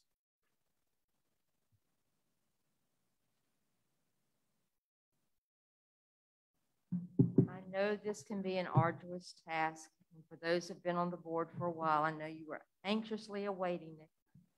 For those who are new on the board, a couple of things. The Virginia School Boards Association does have an annual policy meeting, usually the Wednesday before Memorial Day, which is what they did this year, where they give updates based on changes within the General Assembly. And they generally take one or two sections and really go through them to try to clean up language and whatnot. So this time, Section B was one of the ones that got more of the work.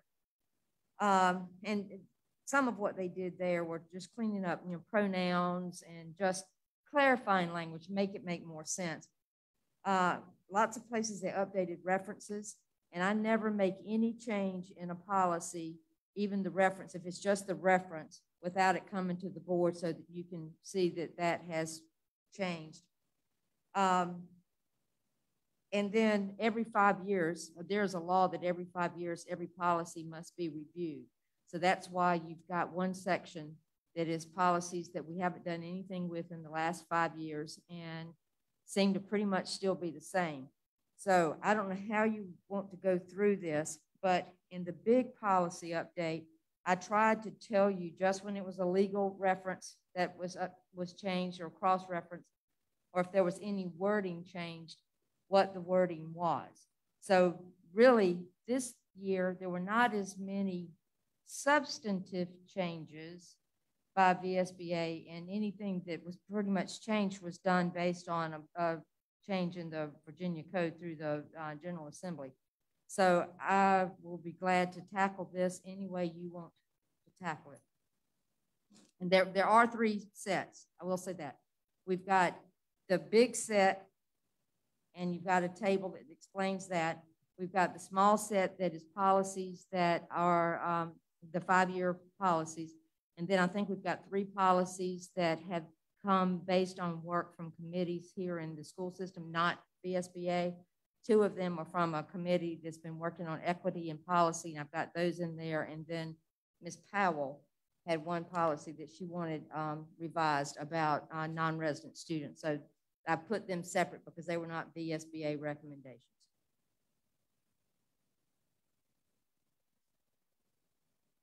The 3, the smaller group. The CCS. The CCS, Dr. Kraft okay. is asking to take a look at the CCS ones. Okay. So those there's 12 pages of them. The Equal Employment Opportunity, GB, GCL, Professional Staff Development, and those were 2 that were by the Equity and Policy Committee. And basically they were, the first one was some editorial changes when you're looking at pronouns and just editing language. And then for their one about professional staff development, bringing in, it was more of a reorganization of the entire policy, but bringing in the important aspects of professional learning for equity pieces. And rather than trying to make some of the changes, it was just easier to cross out and then put in new language. So it's not as much that the whole thing was changed. And again, for the new folks, anything that I change, I do the cross outs and then add in the underline and bold so you can tell the changes. And again, nothing has been changed on any of them without your approval. Questions about any of those 3? Work done by the committee for the first 2, which I think was good work to clean those up and to really add in the professional learning, was making sure that the information is added in there about culturally responsive teaching and more professional learning about equity were the main additions there. I'm sorry, those first 2 have been vetted by the Equity Committee and approved by the Equity Committee already. They actually did the work, and Mitsuko, who's hiding behind us, brought those to me, and we looked through them, and I was on the committee for part of the work, but worked through those and looked at it and then bringing to you. Okay. And then for the one about the admission for non-resident students, the change in that is more about a section on the payment of fees that Ms. Powell added in to make that clearer. So any questions about these 3? I'm not asking for approval tonight. These are just here to see if you have any questions about any of them. Okay. Which group would you like to look at next? I was just interested in the school board meeting, remote participation. I'm sorry, I can't hear. I was interested in the remote participation aspects of the school board meetings under BB or B. Those revisions to the BBD. I'm like, sorry. BDD, electronic school board meeting. Yeah, or remote participation and the distinction between that and. That policy probably does have more implications to it than some of the others. And the reason I have my laptop here is to make sure I've got the notes from the meeting about that policy. What that policy does for school board members is sets the number of meetings that can be attended remotely, number or percentage of meetings that where the member can meet remotely. And the recommendation is either 2 meetings or 25% of the scheduled meetings. And that would be not just the monthly meetings, but anytime the school board has an official meeting, that would count toward the 25% that a member could meet remotely. And it outlines the procedure that But that's for personal reasons. It seems like there's a distinction between sick and personal reasons. There are 3 different reasons. Yeah. And for each of them, it will now have to include in the minutes what the reason was. So if it's a personal reason, it would have to be information in the minutes. Doesn't say it has to be said out loud in the meeting, but the chair would have to have it and the clerk would have to put it in the meeting. Same thing for medical. If it's medical for the board member, that also has to be in the minutes. It's for a family member. And it's also mentioned in there that if the meeting is held 60 miles away from your home, and somebody says, where would you be meeting 60 miles away from your home? If, let's say you go to VSBA, the conference in Williamsburg, and you decide to have a meeting while you're there, that is greater than 60 miles from here. So one of you who did not go to the conference could use the 60-mile rule for that purpose. Yeah, I just think this is so is this policy basically what the regulations are? Yes, it goes with the codes that are listed there, 2.2, 3708.3 and House Bill 444, and it does become effective 9/1/22. So there's a little delay, and I think part of the reason for the delay could be because while this was going in, it was the bigger deal was during COVID, and now that hopefully COVID will eventually settle down, that there'll be less need for the remote meetings. And this, of course, is different than if the entire meeting is remote, and then it would be a virtual meeting versus a remote meeting. Okay, great. So I just think that, so right now we have a much more permissive way of, or is it more, where are we now in terms of the policy? Like this starts 9/1. What are we under right now? You're not under a set number right now because this bill goes into effect September 1. Now this policy, and I also asked if it was meant to be a 12-month year starting July 1, or if it's January 1, it's January 1. So it'd be January 1 through December. So starting in January, the clerk would be keeping track of the number of meetings to see if a member gets to over 2 or over 25% of meetings. And then let's say someone did, and you had a vote to whether to allow the person to be remote or not. If the board voted no because the number has been exceeded, the member can still monitor the meeting. They just cannot participate in the meeting. So they could still be on Zoom or whatever else. They just would not be participating in any discussion or any votes. Okay, I think that's really helpful. I just also want to clarify that meeting also means like work sessions and these random closed sessions we have that are anytime that the board meets. And if you're having like a disciplinary committee and it's just the less four than of you, a quorum, it would not count. But if you have a quorum gathered in one place and it is official meeting, both Leslie and Julia asked me about what about when the school board is meeting with city council. If board chair calls the Charlottesville City School Board to order, then that would be considered a meeting. And Ms. McKeever, the answer to your question about what are we currently working on, it's the strike through part on page 31. Yeah. The part about participation by a school board member, it's the 2 meetings of 25%. That's what it currently is. Even with the, well, it does.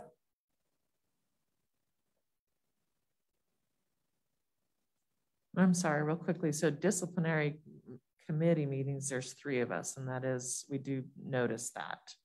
You can notice that, but that is not a full Charlottesville City School Board meeting because you've got less than a quorum coming. Okay. But anytime you would have a quorum located in one place for a meeting, then it would be. Okay. Thank you. So we've been having closed session before our public meetings. So would each of those count separately as a meeting, separate meeting?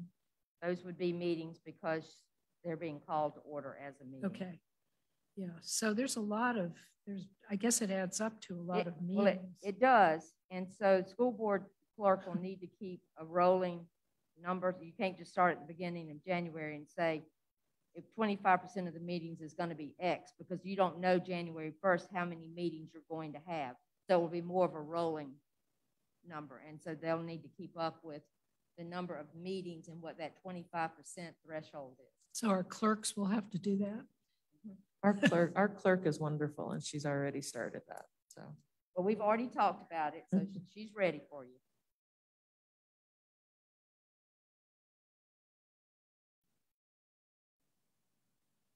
So that one in section B really had more, like I said, implications for you. The one about minutes, for some reason they changed recorded to the word taken. That was the change in the law. Again, many of the things are change of pronouns, or they change things from future tense to present tense, because if it's your policy, you should already be doing it. You shouldn't talk about what you're going to do. So that's one reason why you see quite a few policies changing from future tense to present tense. Any other policies you would like for me to spend more time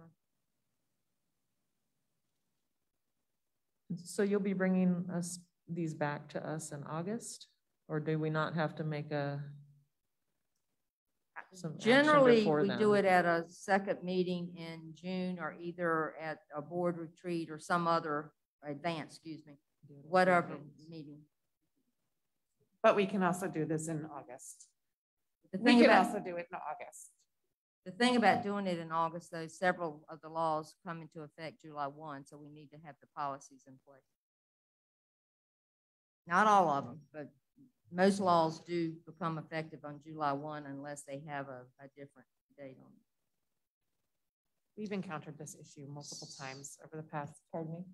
We've encountered this issue multiple times over the past, so it's, we can either have if you have an issue with any of these policy changes, it's really important to bring it to our attention now or in the coming weeks, because these changes are going to be basically rubber stamped. So I recommend, I mean, we have our advance on the 11th, so if people feel like they don't have enough reading material and would like to study these a little bit more in depth, and if there's any concerns. One thing about doing it then too, if any handbooks or whatever need to be updated, you want to have the most current policies in there. And again, there's not as much change to substance in this group because there wasn't as much substance for education in the General Assembly this time as it was some other topics. So this was not as big a year for educational policy. So the three things that we do as a board is policy, the budget, and hiring and firing the superintendent. So this is a pretty significant part of a job. Now, typically, Dr. Baptist does an amazing job of just making these great tables for us and for helping us to understand the changes that are coming into effect.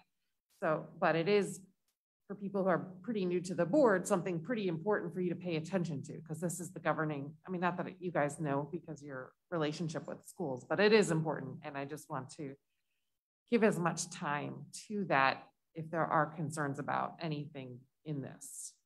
That's all. And I'm happy to move it to June 1st, to June 11th. No, I'm not saying that we need to take action on the 11th, but you know, we could bring, if we had further questions. No.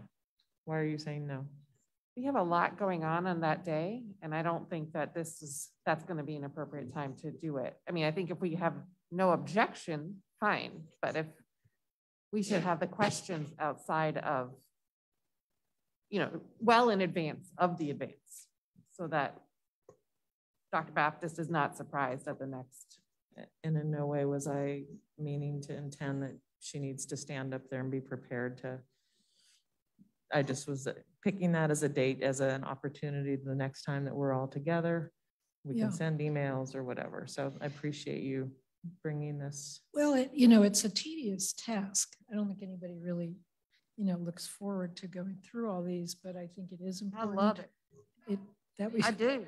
You like it. You do. You're the only person who does in the universe, I think. But I think it would be important for us each to do our homework and spend some time going through these. Well, and I'm sorry you didn't get them till Tuesday morning. The meeting was last Wednesday, and I've worked on them all Memorial Day weekend. That's all right. I can't believe you're still doing this with all the other jobs you have. So I'm not kidding. I love this. Thank you. We appreciate you. And we're lucky that you do. Any other questions on anything right now? Mr. Bryant? No, not right now.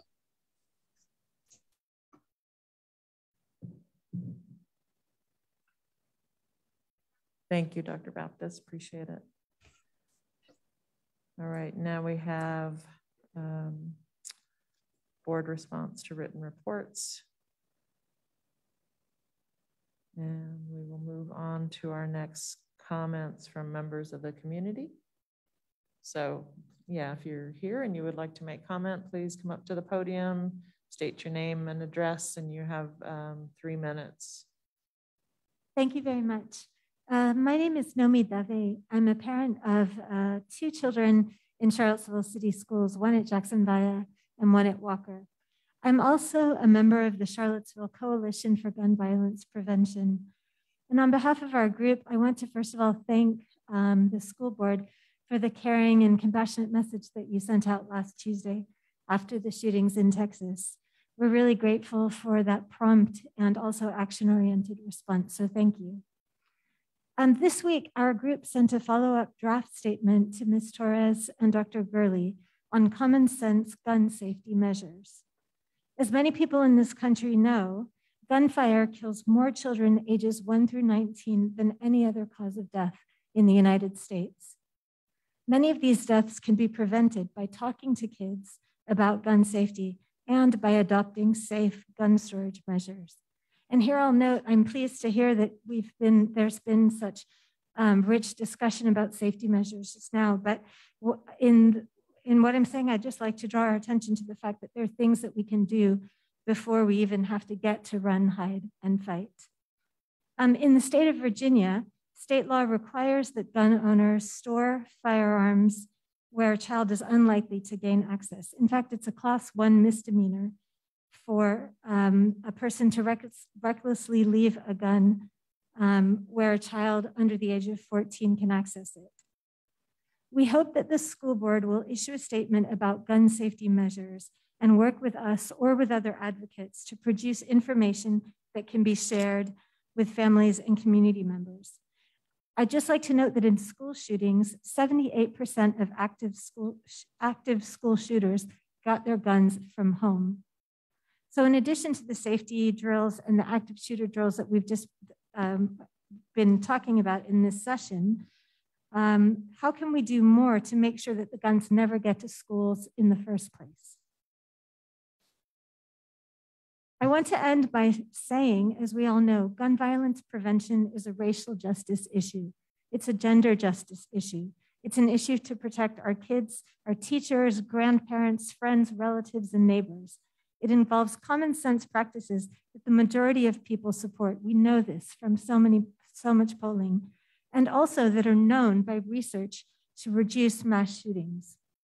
The goal that we all have in common is to increase the safety of our kids, our school staff, and our community members. Thank you very much to the school board and to our wonderful schools and teachers and staff for everything that you're doing to create a safe, loving, and nurturing environment for everyone. Thank you. Thank you very much.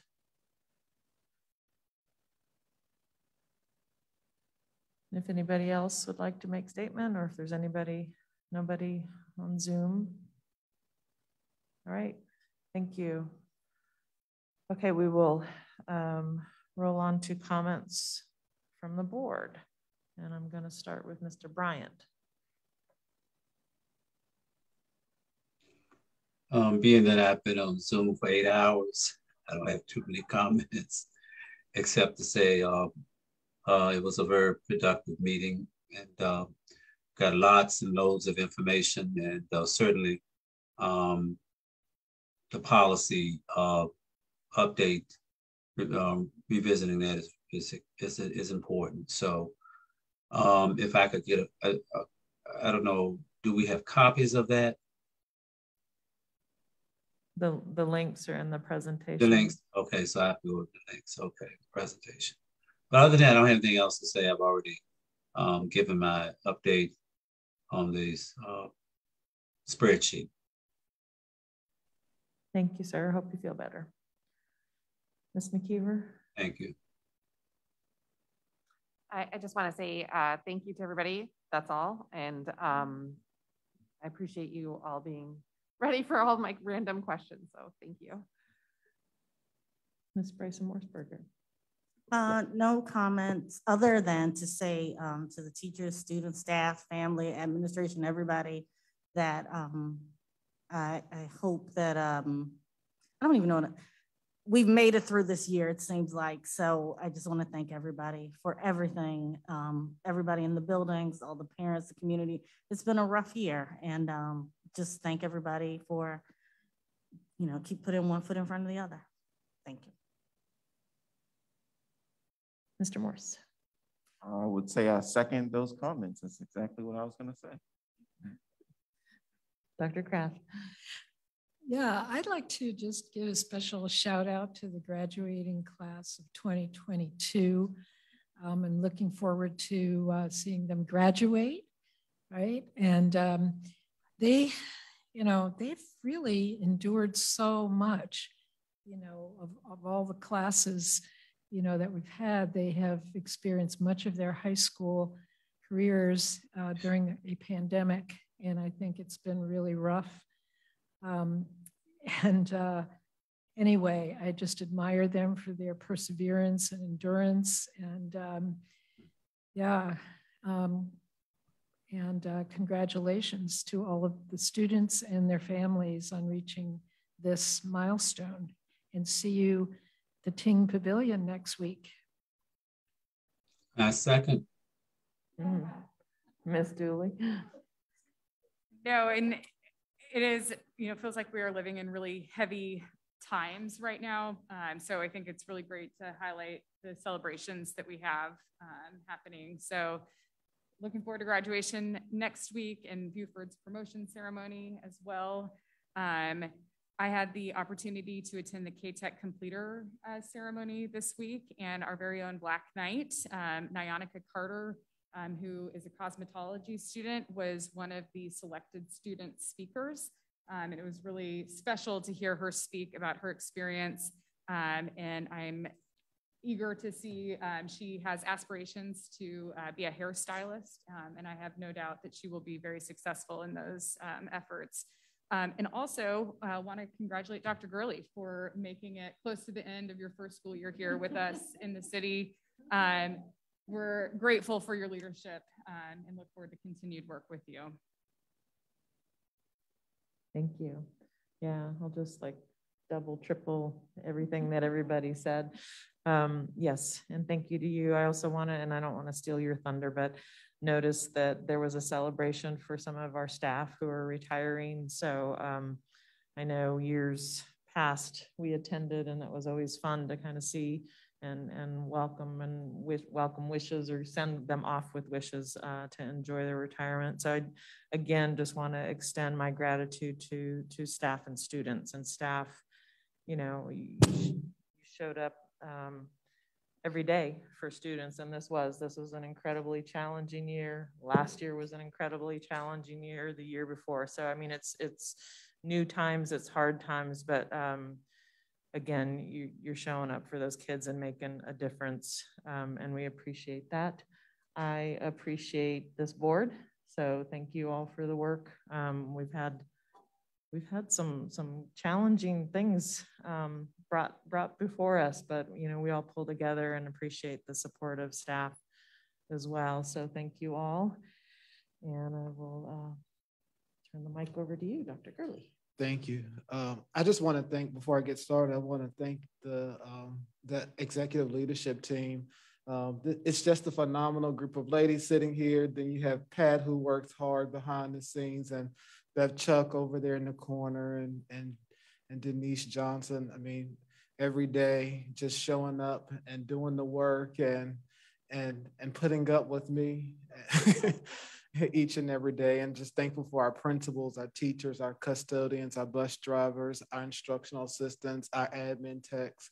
I probably shouldn't have named people because I probably forgot someone, but I just appreciate that everyone shows up for our children and just for our concerned citizens to, speak about the gun control. And we know that we have to do this work together. And we have put some information on our website from Region 10, and it does have some gun safety information and also some free resources as it relates to medicine control and devices for guns. And so, but I also want to just congratulate some people. We had 3 winners of the Edna and Eleanor, the Edgar and Eleanor Shannon Foundation. And so Catherine Gray over at Clark was one of the winners. Samantha Pagney was one of the winners. And then Maggie Funkner, she was also one of the winners. So just shout out to those ladies for all their hard work and being recognized through the Shannon Grant project. And then Ms. Torres did mention last night we did have the ceremony for our retirees, and all of this information will be for the public. So I won't go through all the names, but it was a really small and intimate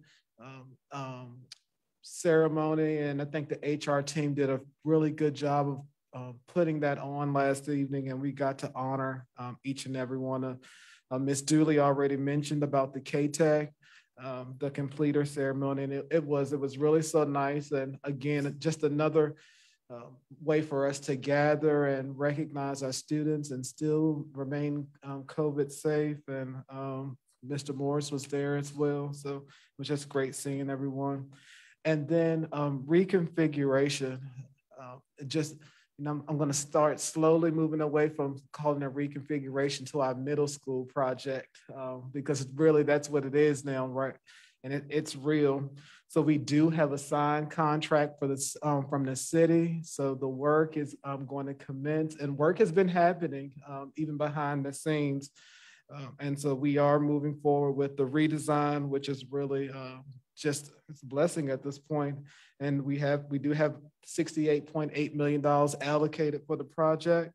And so this summer we will be gearing up to do a lot of heavy lifting. We had a meeting earlier this week with Wick Knock and Mike Goddard, just talking about who are some of the stakeholders that we will be engaging over the summer to get some input with regards to just how this project will look. And so just very excited. And then last, but certainly not least, it is Pride Month. It is Pride Month every month in Charlottesville, but we get a month to be extra prideful. And so just thankful for the Charlottesville community. It was really nice on Tuesday to see our students and our staff. I was over here at the high school just to see our students and staff, and just students being unapologetically themselves, but also seeing students who are allies, seeing our staff members who are allies. And that's really what Charlottesville is about. It's about being a community. And so it is very great times, despite all of the things going on in the world. It's just really special to be in the Charlottesville community. And that is it for me. Thank you, sir. All right, anything for a work session wrap up? Nope. All right, and upcoming meetings, we do have our board advance June 11th. And then we have, which is at K-Tech. Graduation is not a meeting, but again, another plug for graduation next week. And then a little break and summer, and we have our meeting August 4th back here at the Media Center. So thank you, everybody. Stay safe. And with that, I will adjourn the meeting.